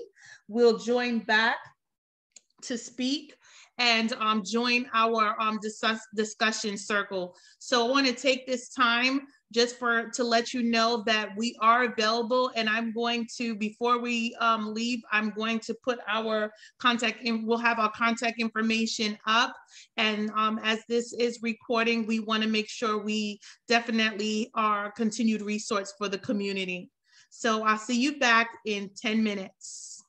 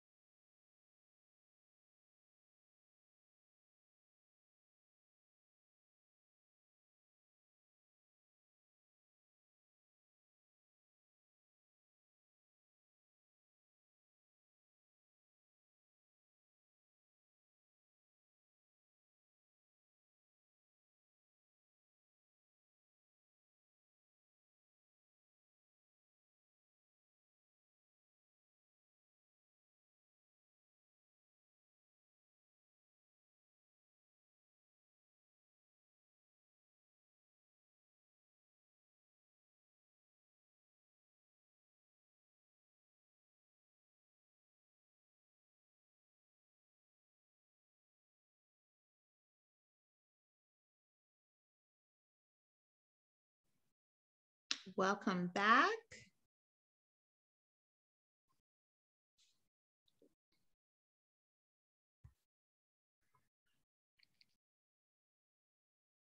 Welcome back, welcome back, welcome back.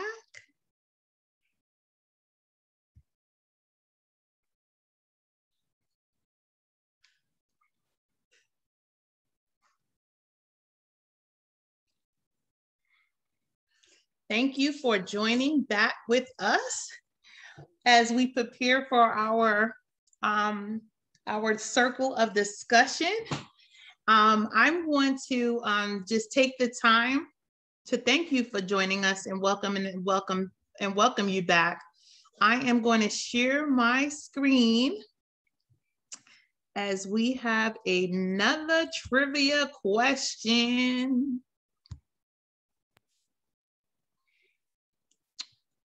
And Ray, could you read the question? I sure will. Okay, the next question is, what does TCD stand for and what is it? Let's see who knows this one. TCD. If you have sickle cell, you've probably had one of these or a few of these. What does it stand for and what is it?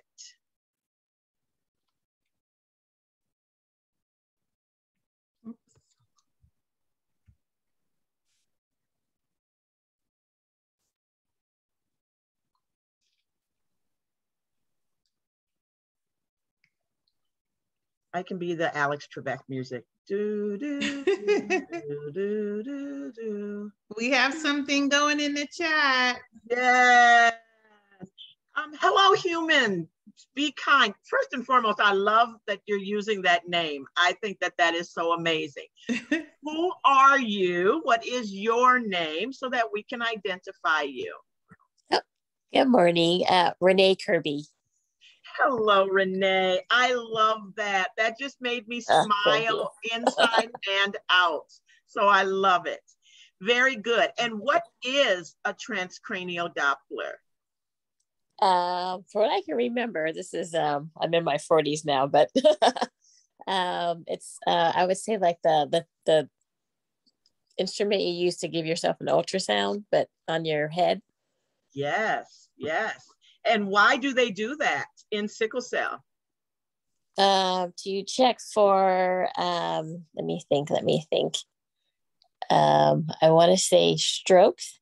That's exactly right. Exactly. It's an ultrasound of the small blood vessels in the brain, and it is screening for stroke risk. So that way they can tell if your blood is flowing too fast through those small blood vessels. It's called a TR jet. And if it's too high, that can put you at greater risk for stroke. So very good. Very good. The gray matter's still working. That's right. Yes, it is. And typically, children with sickle cell disease receive TCDs between the ages of 2 and 16 when they say that they are at highest risk for stroke. But we all know that stroke does happen even beyond age 16. So it's important to still know the signs of stroke.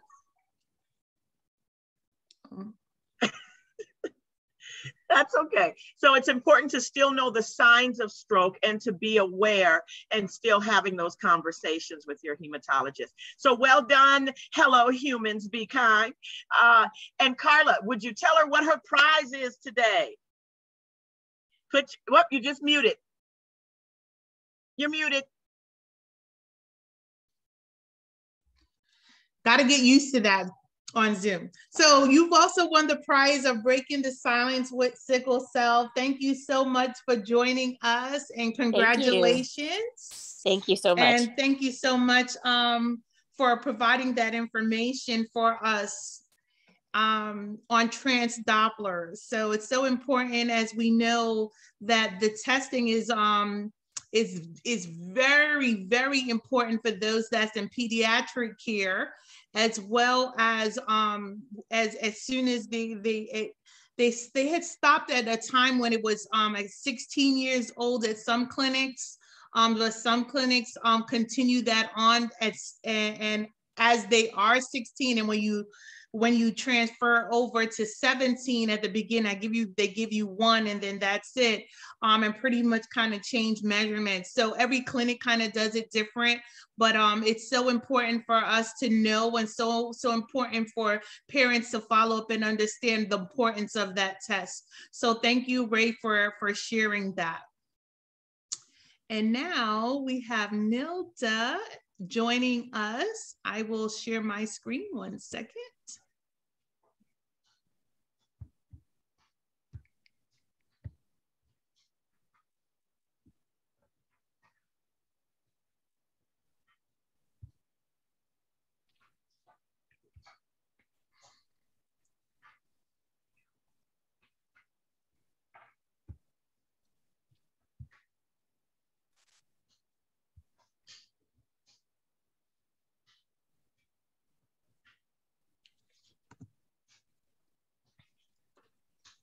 So thank you everyone for staying aboard with us.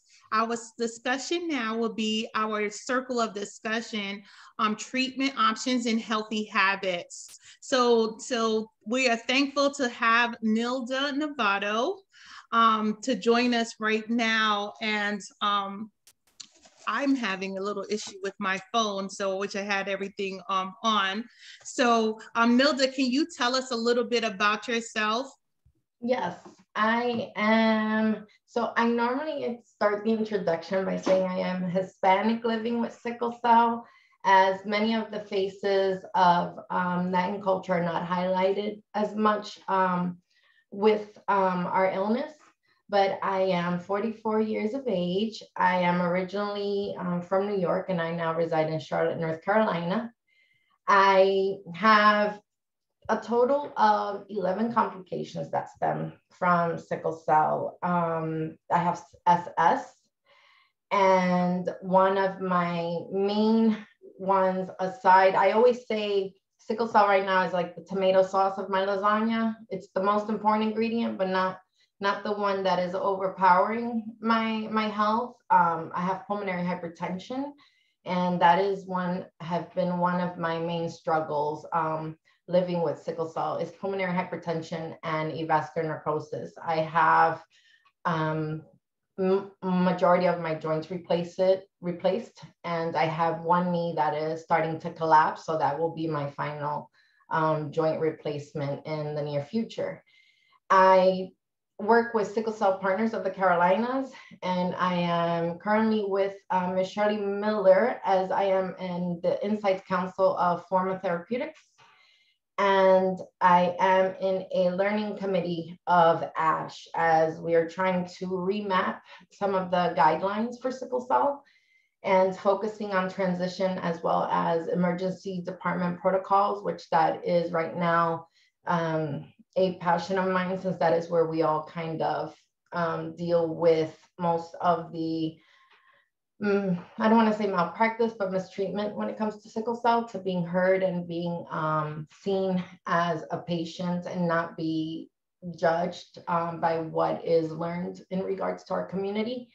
And during the pandemic, we started a group in WhatsApp, which is linked with a lot of Latin America countries as the form of communication aside from Facebook.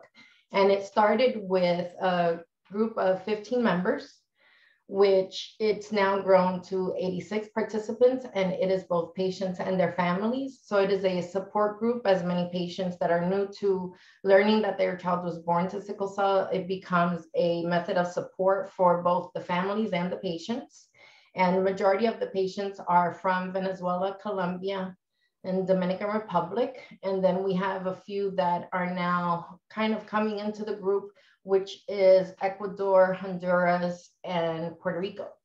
So that is something that I have taken a value for, especially that although the pandemic shut us down, it has opened the doors for us to connect and see the many faces of sickle cell and have create a personal connection, I believe, aside from the social media realms. You know, we are now having communication, having these conversations, having important webinars, which highlight the life of a patient as well as some of their healthy habits, as you say, for living with sickle cell. And one of my many advocacy is the juicing. I promote a lot of juicing for sickle cell. I used to be a patient that one of my medications was a long-term 60 milligram OxyContin, which is a very high dose.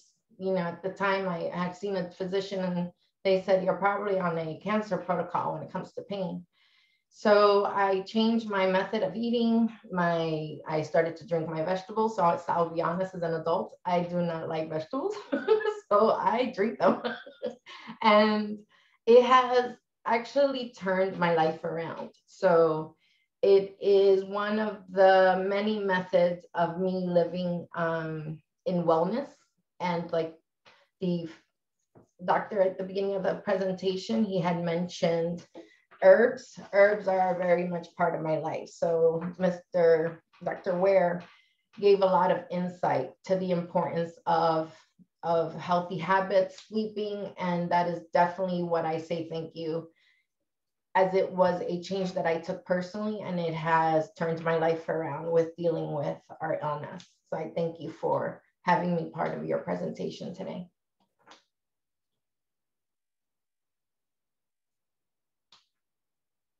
Thank you so much, Nilda. I appreciate that, just sharing the introduction about yourself. Just to share just a little bit more, Nilda is a patient advocate that has been in the trenches for a while, and not only given a voice to let people know that sickle cell has no indication of color, who it impacts. She shares her education and her compassion with the community that is the Hispanic community that's also living with sickle cell, not only here, but abroad. And it's so important for us to be that united voice when it comes to sickle cell, to let everyone know they're not alone. So I thank you, Nilda. Nilda have spoken on behalf of the community to legislators, as well as showing up at national events, the National Sickle Cell Association of America convention, which we have actually met in person at. So it's a pleasure to definitely have you and have you be a part of this discussion. I will jump right in and just say that we had a great presentation from Dr. Ware, and we spoke about health and wellness and how it takes a part of your toll on the body. You mentioned, Nilda, that you also have other diagnoses, and we know that comes with sickle cell disorder. Usually patients have some other underlying complications that tends to unfortunately bring on another diagnosis. So I want you to share, how has just the change of diet have impacted you, and when did you make that change? When did you decide that that's important? And how did that how did that come about in your life? My grandmother, and I think she transitioned, and I think I would say she would be very proud of me current day. And I don't want to get emotional, but since young, she's always forced the carrots, beets, and as an adult, I've become very lethargic having sickle cell, and then developing pulmonary hypertension. I was sleeping a lot, and it just came to this point where it's just, I might as well be dead if I'm sleeping this much. And it kind of hit home to just feel like I need to change my life around. I need to change my habits. I hear my family doing things, working, getting up.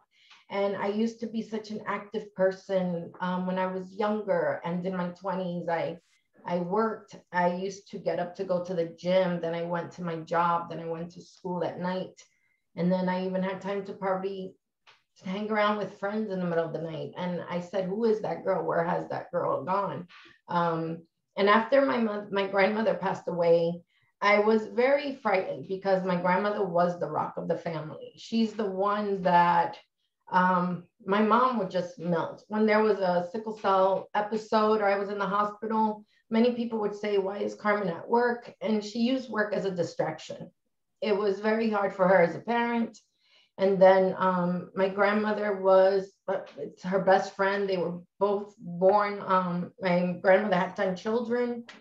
My mom was the only girl, and it was the gift to her on her birthday. So they had the same birthday. So it was a big hit, but it was also a reminder to me that now my sister and I are now my mom's best friends because she had lost her mother. And that is where I said, I have to get out of this bed.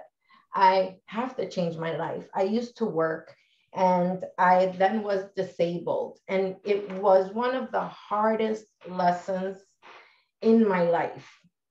My doctor said, you have to become selfish. You have to become selfish with yourself. And it was the hardest lesson to teach myself. But now I've adapted to it. I started incorporating the teachings from Young. So still to this day, I may pinch my nose and drink those vegetables, but it has helped me in regards to energy.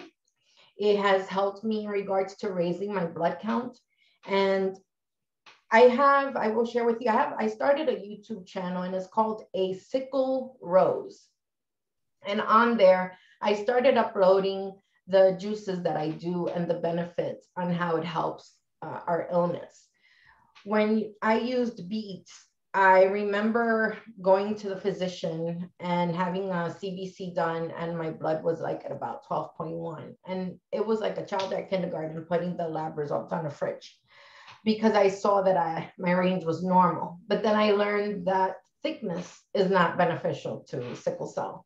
So when I teach persons about juicing, I let them know, let your physician know that you're starting this, because although it is healthy, it can also bring risk. So it is very important to do a CBC before and after. So I always say, let your doctor know, make the appointment, get a CBC, do beets for a week, and you will learn how it affects your blood count. For me, I learned that I have to do it every other day. I can't do it consistently because it raises my blood to a level that is not healthy. So every other day. And then what I do is that in the in-between days, I do juicing that benefits my other complications. So when it comes to pulmonary hypertension, I use celery, watercress.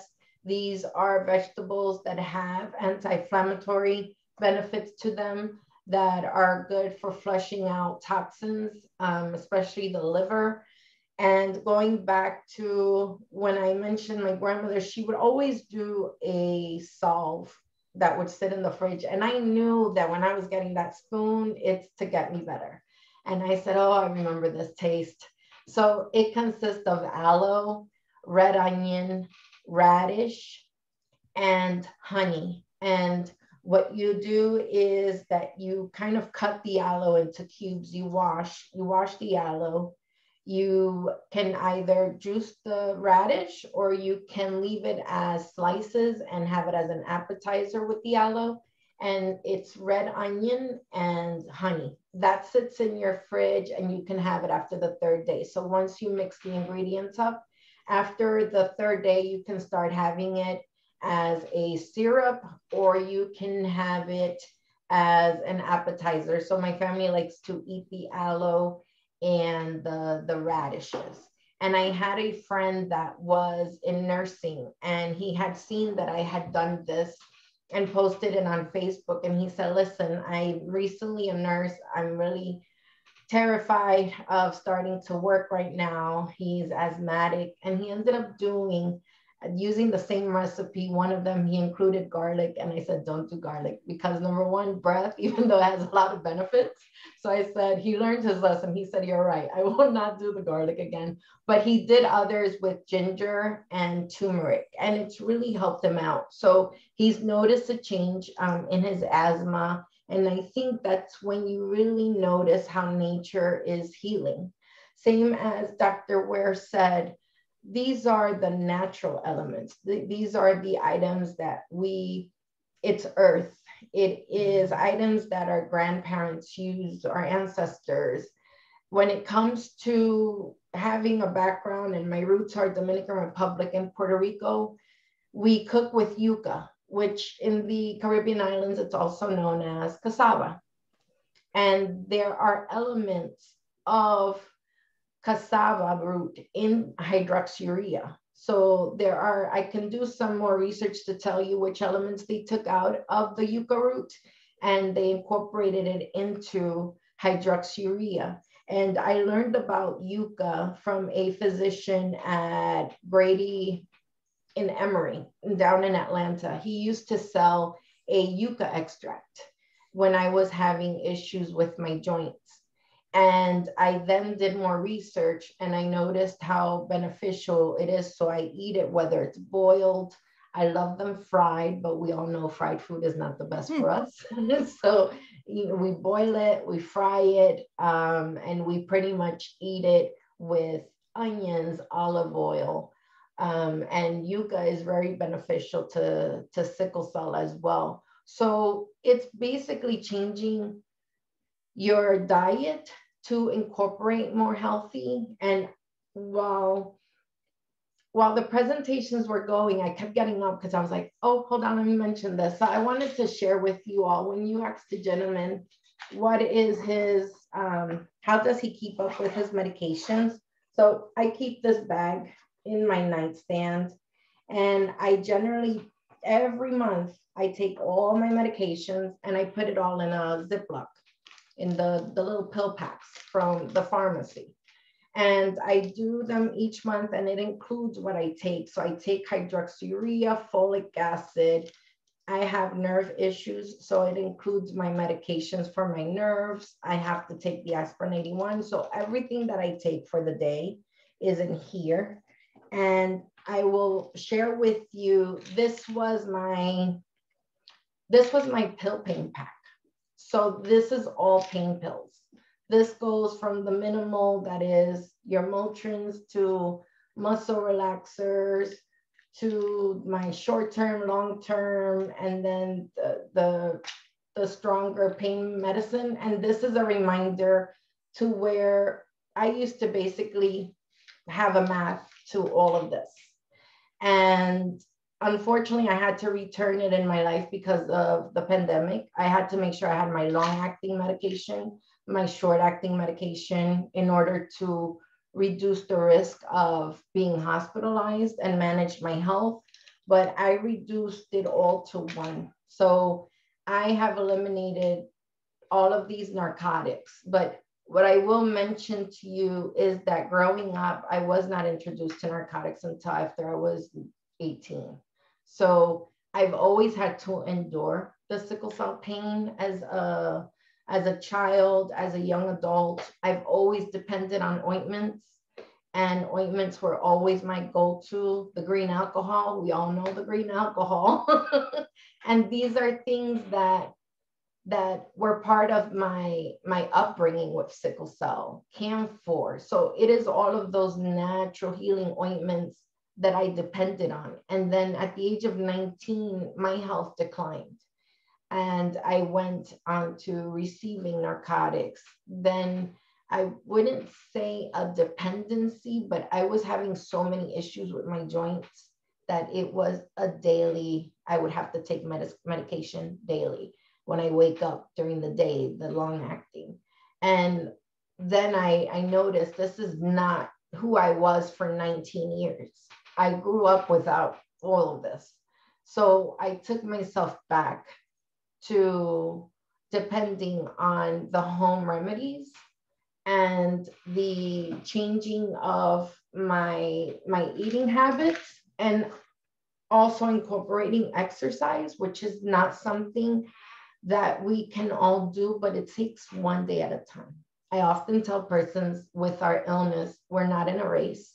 We are not to compare ourselves to anyone. And you can build yourself to be able to do. So if you want to walk, you walk to your mailbox, then you walk the distance of a home. If you live in an apartment building, you go down a flight of stairs, you go up one floor, and little by little, you just increase it at a time, and your body will start gaining. It will start creating the strength, the inner strength. It becomes a habit. So mentally, you might say, I didn't get to go to the gym today, and it kind of gets frustrating because you've created that habit to work out, and it becomes part of your schedule. And there are certain things that you have to put as must-dos, because it's very easy to say, I'm going to stay in bed. So even if you're in bed, you can pull up yoga, and there's chair yogas that you can do. And it actually benefits, the technique of breathing benefits. So as I was listening to the presentations, I kind of go, oh, wait, let me go to the fridge. Let me go get this. And in regards to probiotics, I use chia seeds, and it has probiotics, and it sits in the fridge. And I figure I need to make a presentation or a video to include like what are my routines. Chia seeds is a natural, it's a digestive. And what it does is many people can put it on their salads. And what I do is that I take a quarter cup into a cup of water. And I keep a Tupperware in my fridge. So it's a cup of water to a quarter cup of chia seeds. And I'll just show you what it does is that it coats the seeds. It has like a gel, like, I'm not sure if you can see it. It has like a gel texture around it, and that helps. And the reason I mentioned this to you is because I had many digestive issues with being on the pain medication, and in the hospital, you don't go home until you have a bowel movement, and chia seeds helps. It has helped me with my digestive system. I have what's called, I have to follow what's called the FODMAP diet, which is when your intestines do not absorb carbohydrates well. So I pretty much go from having a stomach that many people are like, oh, congratulations, you're expecting. And I'm like, no, I'm a foodie. And it doesn't offend me. It doesn't at all. And the chia seeds have helped, because what it does is when you see that coating, it coats to have everything move and cleans out your intestinal walls. And when persons, I don't think many people know that when you do incorporate chia seeds, you have to hydrate a lot, because it does stick to the walls if you do not properly hydrate. And hydrate is very important for persons with sickle cell anemia. But I will be honest, I know that majority, and I am one of them, I will admit, sometimes I do not drink the amount of water that I should.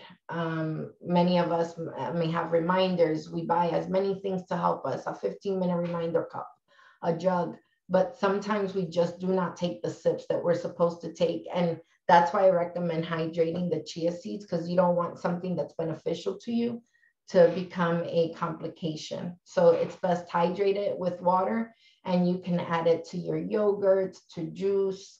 I usually add it to yogurt, since I make yogurt another daily must with my eating. So I'm sorry that I extended it so long, Miss Carla, but these are just little things that I do incorporate daily.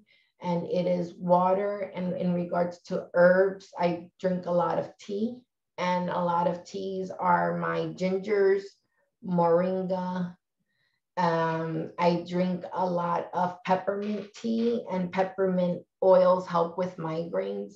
So I have many complications that deal in the neurological area, because I do suffer from sleep paralysis, which is when your mind wakes up before your body.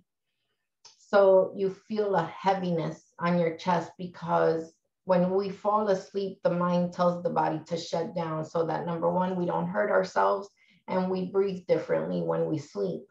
So when you have sleep paralysis and you wake up and you feel like someone is on your chest, there is usually this feeling of a negative presence in your room, and it's because you can't move. And what they say is that your mind wakes up before your body's been signaled to wake up.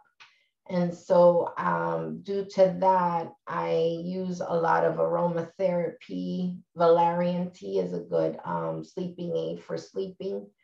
And I do a lot of aromatherapy type of lotions. So anything with lavender.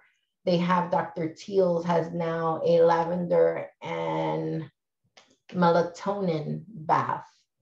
So that is kind of soothing before you go to bed. So these are little things that I incorporate into my daily lifestyle that help with me having our chronic illness and then the many complications that have come with it.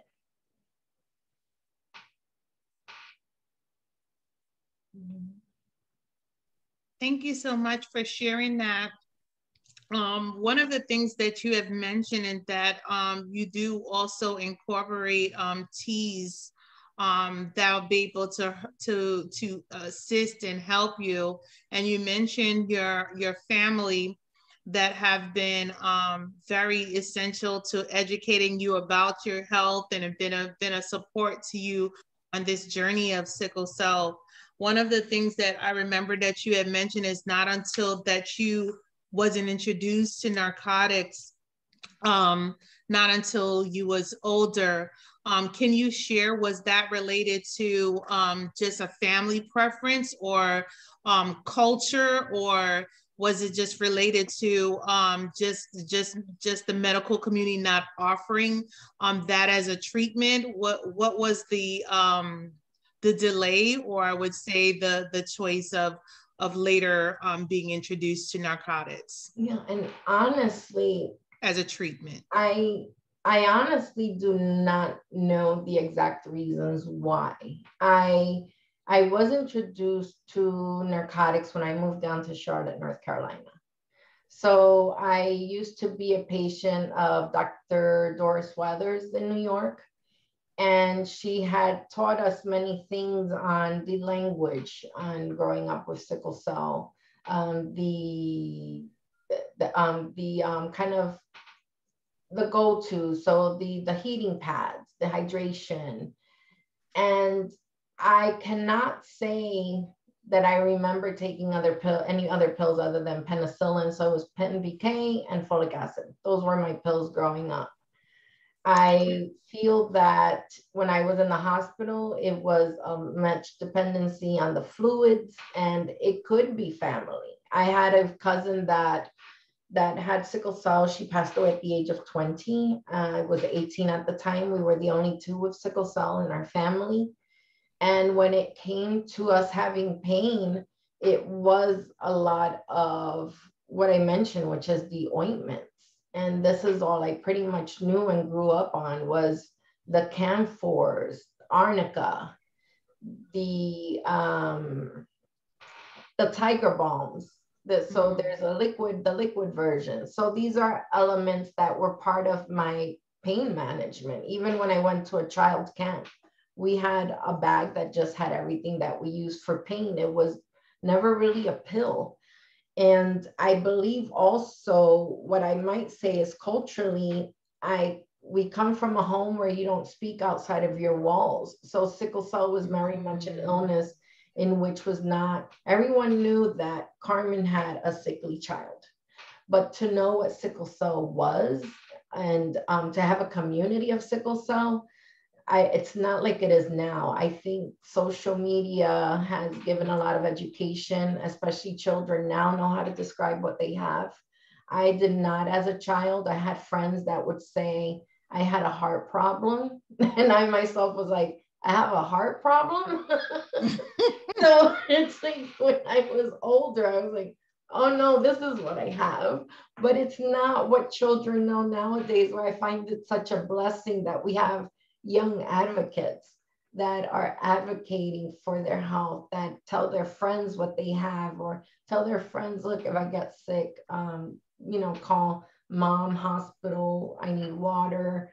But growing up, it was more about soaking and, like I said, enduring and waiting for these creams to take an effect. And my cousin and I, it was just us that would talk to each other about what we go through. But I can't tell you that, thinking about it right now, I can't say that it was a hospital or it was a neglect. It's just, honestly, it wasn't part of our regimen. And I feel maybe it is the culture, there's a lot of natural healing that comes growing up and what is known in the Caribbean to use for pain. So it would be not having a support as a community to probably know the go-tos for sickle cell. And it's also the family. It's also, overcome it with what we know. Thank you so much. I will open it up to the floor to ask you questions or ask questions. Anyone have any questions? So I do. I have lots of questions always, but I want to start out. You talked about not necessarily, you knew that you had sickle cell disease. There wasn't a whole lot of detailed conversation in your home growing up. Can you speak to how you feel like sheltering you from some of those details was helpful, and then how that may have been hurtful as well to your journey with sickle cell? I think hurtful. So when you start writing, and I'm starting to write my story, and as I write, I'm learning more about myself and my upbringing. I think it would have been beneficial to let my friends know, but I think it would have been much more beneficial for me to know exactly what was going on in my body, because I remember having the exchange transfusions. I remember missing a lot of the family events, but for me to pinpoint what was sickle cell at the time, no, not at all. I feel that there is a reserve that occurred. And if I were to revisit the past, would I have changed? Yes, as probably doing the education as far as my classmates. But at the same time, many people did not understand sickle cell. So even when I dated, is it a contagious? Many people were not aware of what it was. So it's like, we don't share this. So it was kind of, I wouldn't say a secret per se between my cousin and I, but it was just the close friends that we had. They knew why I go into the hospital. They knew to watch over me, but it wasn't as a community. And I feel that I wish I would have, if I were to go back, I would definitely educate on what is sickle cell and let it be known that it is not an illness to be afraid of. But at the same time, it did cause a lot of missed events. So it was a very solitary journey. Even when I mourned the loss of my cousin, it still felt like a lonely journey because I didn't expose myself. I wasn't exposed to a community of sickle cell until social media. And in social media is also where I learned that many people say I was told I was not going to live up to a certain age. I experienced death at a young age. So I experienced death of my grandfather, my uncles. I dealt with many different ways of a person dying. So I never saw sickle cell to be a death sentence attached to the illness. And I was exposed to that during Facebook and before it in MySpace, where a person would say happy birthday, but they would always mention, I was told I wouldn't live towards a certain age. And I didn't grow up with that train of thought. So there's a positive and negative effect of knowing sickle cell and maybe not knowing not having the full picture of sickle cell, because if I would have had that limitation growing up, I probably wouldn't have put myself to the risk that I took and the things that I did and one of my passions is traveling, and I probably wouldn't have exposed myself to traveling if I had all these little, not do's growing up with sickle cell. You are speaking so much truth, because in my experiences, being part of the medical team, I talk to families all the time. How you cope will transfer into how that child copes, and how you believe the hope that you have in life and the experiences of just living life that you have, again, will be reflected in that child. And so when you're not giving them those limitations, when you focus on all the things they can do, right, versus focusing on the things that they can't, or the things that they're going to do differently, you create a different mindset in that child, who will one day be an adult. They forget, your child with sickle cell won't be a child forever. They will one day be an adult with sickle cell. And so as we reshape and relearn and understand how we empower children with sickle cell, right? It's about those age appropriate ways that we're talking about sickle cell. So I really love the way that you are presenting your story and your experiences in your home. And yes, we all know what happens in the house stays in the house. We don't go outside and talk about that. But we're also shredding this stigma that's attached to it, so that people understand and see our humanity and not just our illness. So kudos to you. My other question that I wanted to follow up with is really centered around the Hispanic community.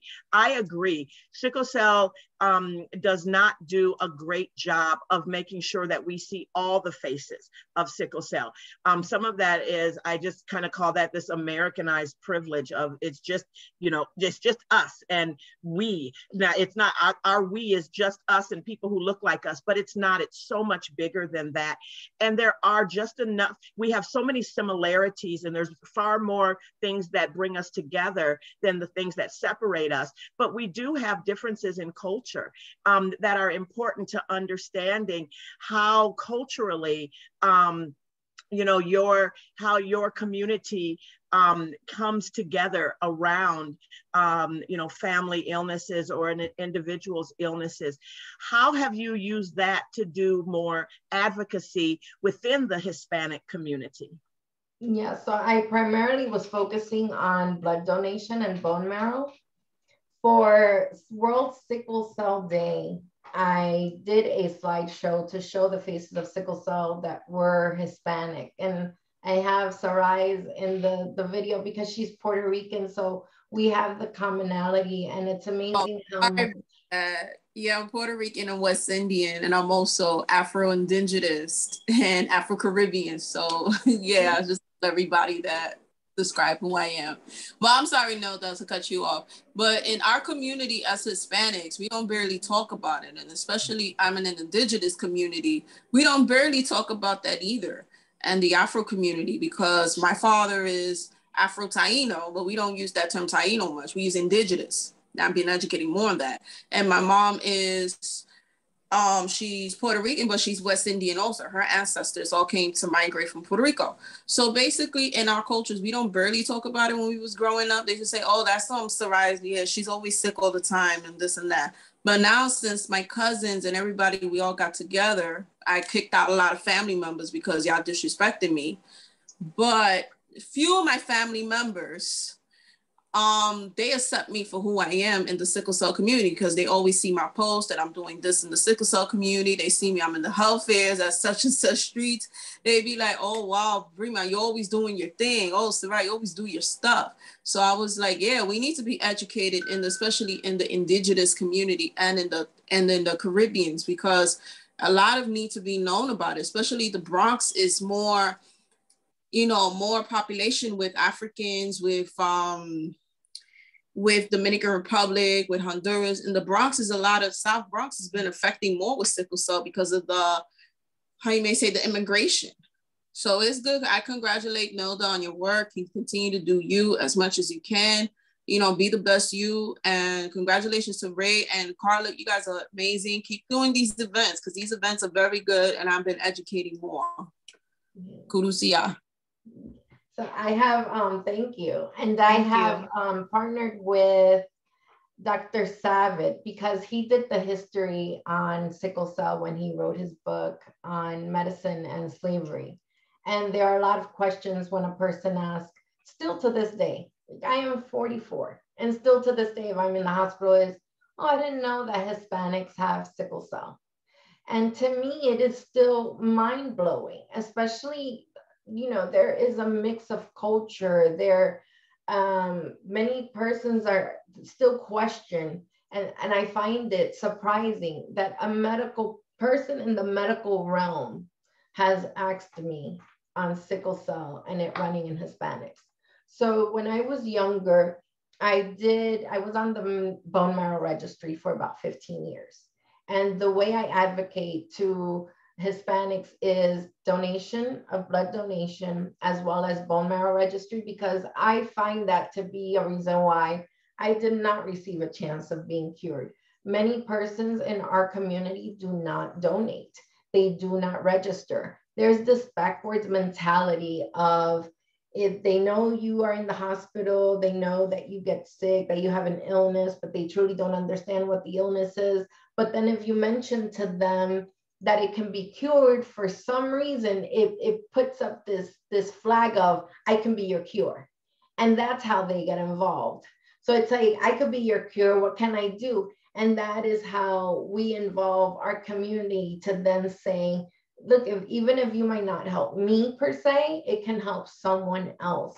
And in regards to blood donation, there is less risk of building all these antibodies if we receive from persons that are connected, that are of our, you know, similar background. United States, we are blessed with having so much blood donation. However, majority of the blood donation is Caucasian. So if we have our community donate, it is less of that percentage, because I feel we have a lot of persons on chronic transfusion treatments. And although you think in a sense, well, what can I do right now to live my wellness at this moment?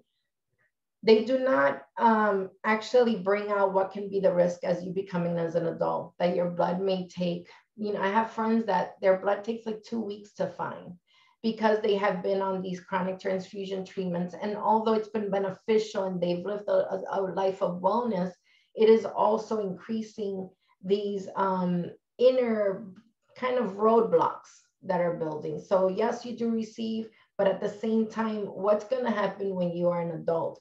And that's why I tell persons, like, please get the importance of having persons donate within your culture is essential, because it's not only a lifeline, but it's a lifeline that can be extended for me to have a positive adult life living with sickle cell. And then bone marrow. In 15 years that I was in the registry, there is one person that showed up with 3 out of the 7 typings. And that wasn't enough for me. It was too risky at the time. Half match donation was not something that was as known as it is right now. So when I did my search for bone marrow, it was still at a time where the half match was very high risk and chemo was very aggressive, and it wasn't an option that I could have taken at the time. I told my family, I have so many complications with this illness. I've learned to live with it. Even though bone marrow will stop it from progressing, it's not going to cure these complications. So I'm okay with how I am right now, and living with sickle cell until God chooses that it's my time. We were raised to know, you know, faith and family have been my #1 support, and God has our story written. So what I need to do is listen to his messages. Whatever roadblocks I get, I deal with them. It's part of my journey. And then I just try to move forward with the life that I've been given. You're phenomenal. I just love you so much. You are such an encouragement to the community, and your perspective and your positive attitude doesn't mean that you haven't had difficult days, painful days, obviously, but the mindset that you've developed within your journey not only speaks blessings to those who are living with sickle cell disease, but it also speaks blessings to caregivers and families of those who are impacted by this disease. Mm-hmm. Yes. And I love you all, because Miss Ray, you, Miss Carla, Shirley, of all that is an advocate, still working. Like Yes. majority of us would say, I'm retired, I'm good, you know? And she continues to work and show that you can work, you can succeed, you can live a life of wellness. You know, you see her and it could be early in the morning and Miss Shirley is just wide-eyed, ready to share herself. And you know, she's written a book and it's amazing to read her journey as well. And I always advise parents when I used to speak in functions that we would hold locally with parents, I would tell parents, try not to place your child in a bubble because they will learn what their limitations are. My mom constantly, it doesn't matter what age I am, she would always tell me, you need your sweater. Are you feeling okay? Like yesterday, I started seeing stars because the sun came out of nowhere and I was doing garden work. And she's like, I told you not to do this. You shouldn't be. And I said, I have to. Like, I have to maintain my home. Like, the weeds are going to come out of the woodworks if I don't do anything. But I have to. But I have to also say, okay, I have to get up earlier to do it when the sun is not so powerful. But we learn what our limits are. So when a child wants to do track or run, they will learn how much they can do at a time. And they need to speak with their counsels, their teachers, to let them know that, hey, I might need to sit. When you have everyone running around in laps, I need to sit and take a break and I need water. And that's okay. It's like I said, you're not in this race and you can do, but it's at a slower rate. So same as I said at the beginning that I'm very animated, it's like the Roadrunner. You have Wile E. Coyote, you have the Roadrunner, and they always kind of showed, or was it a turtle? The turtle finished the race. He might have finished last, but he finished. And it's that same thought that it's the speed it's for ourselves. It took me a long time to finish my bachelor's. And that's because I repeated some courses that I had to withdraw from. And I say, I'm not in a competition. I didn't graduate with my class and that's okay. We can all be there for each other, but it was completed. And even though it wasn't probably when I was 21, of course, I definitely would have loved it to be that way. But there are things that played a part where I had to take a break. And then I returned to my studies and I was still able to accomplish it. And even when you see now persons in the news that maybe someone that was 82 years old received their bachelor's or their master's, that's okay. The person accomplished it and it's an inner accomplishment. But same as that individual was able to show us that there is no age limit. There is just age right now is a number. You just need to do what you can and do it at your pace. And wow. For you will be there for you. Whether you start it now or later, it'll be there for you. Thank you so much, Nilda, for definitely sharing your wisdom and your journey with us. We really thank you for that. This has been a great experience even for me and myself, Ray, and everyone on here. Pretty much we're always open to learning, right? Because we learn from each other. And just as we did this forum for you, we thank you for joining because we need this. Myself and Ray need this. We're parents of sickle cell warriors as well as advocates in the community, and we're always grasping to learn. So I just want to thank you, Nilda, and I thank Shirley for joining us also. Shirley's one of those advocates that I have on my list of phenomenal women, phenomenal advocates in the community because she's taught us a lot just from her journey, and just learning and seeing her just kind of inspires me as a mom and encourages me. So, and I must also mention that she was a former airline representative that used to travel a whole lot. So that just speaks to volumes to the limitations that you cannot put on yourself. Just know your body and understand what works best for you. I want to just take the time to thank our partners as we close, and we thank them for their overall support again. We have Minic USA, Bluebird Bio, we also have Pharma Therapeutics, and also Trumo, Blood and Cell Technologies, and also our supporter, which was Novartis. I highlight our supporters because it's so important to know who our supporters are, and definitely in doing this work in the community to encourage and to provide programs, we're definitely appreciative and grateful of their support. I just also want to let you know that we are here and we will be having our next session October 2nd of 2020. And then we will continue sessions for next year. We'll be planning those sessions, but our last session for 2020 will be October 2nd. So don't forget and join us. Also, you see the contact for myself and Ray that's on the screen. If you have any questions, you can always feel free to contact us.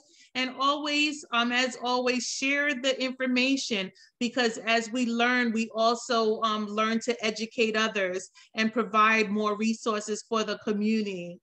So I just wanted to take the time to say thank you for joining us. I know we went over a little, but this was great information. I want to also thank our supporters that came on to learn with us. Thank you. And I will be mailing out those prizes. And we have support kits that we have been able to be in the greatness of our sponsors, being able to set out these support kits to our caregivers and patients and families that have joined these sessions. So just know you will be getting that also. So, and it has resourceful information in there, always education that we focus on and resources. So we'll have a resourceful information in there, which be mailed that as long as you registered. If you have any question, you can always confirm your address with me. And my email is clewis@kidsconqueringscd.org. We want to make sure I have the information out to you. But those that are here, I do have took notes, and we will be mailing out those packets to you. So you'll be seeing those in the mail, and they are very cute. I won't tell you what's in them. I always like surprises, but they're very cute and very resourceful. So I thank you so much for joining us. And I want to just take this time to once again thank our presenters. Have a blessed Saturday. Thank you. Thank you. Thank you, everyone. I echo everything that Carla said. Thank you for joining us. It's a blessing. Thank you, ladies. Thank you, ladies. Bye-bye. Bye-bye.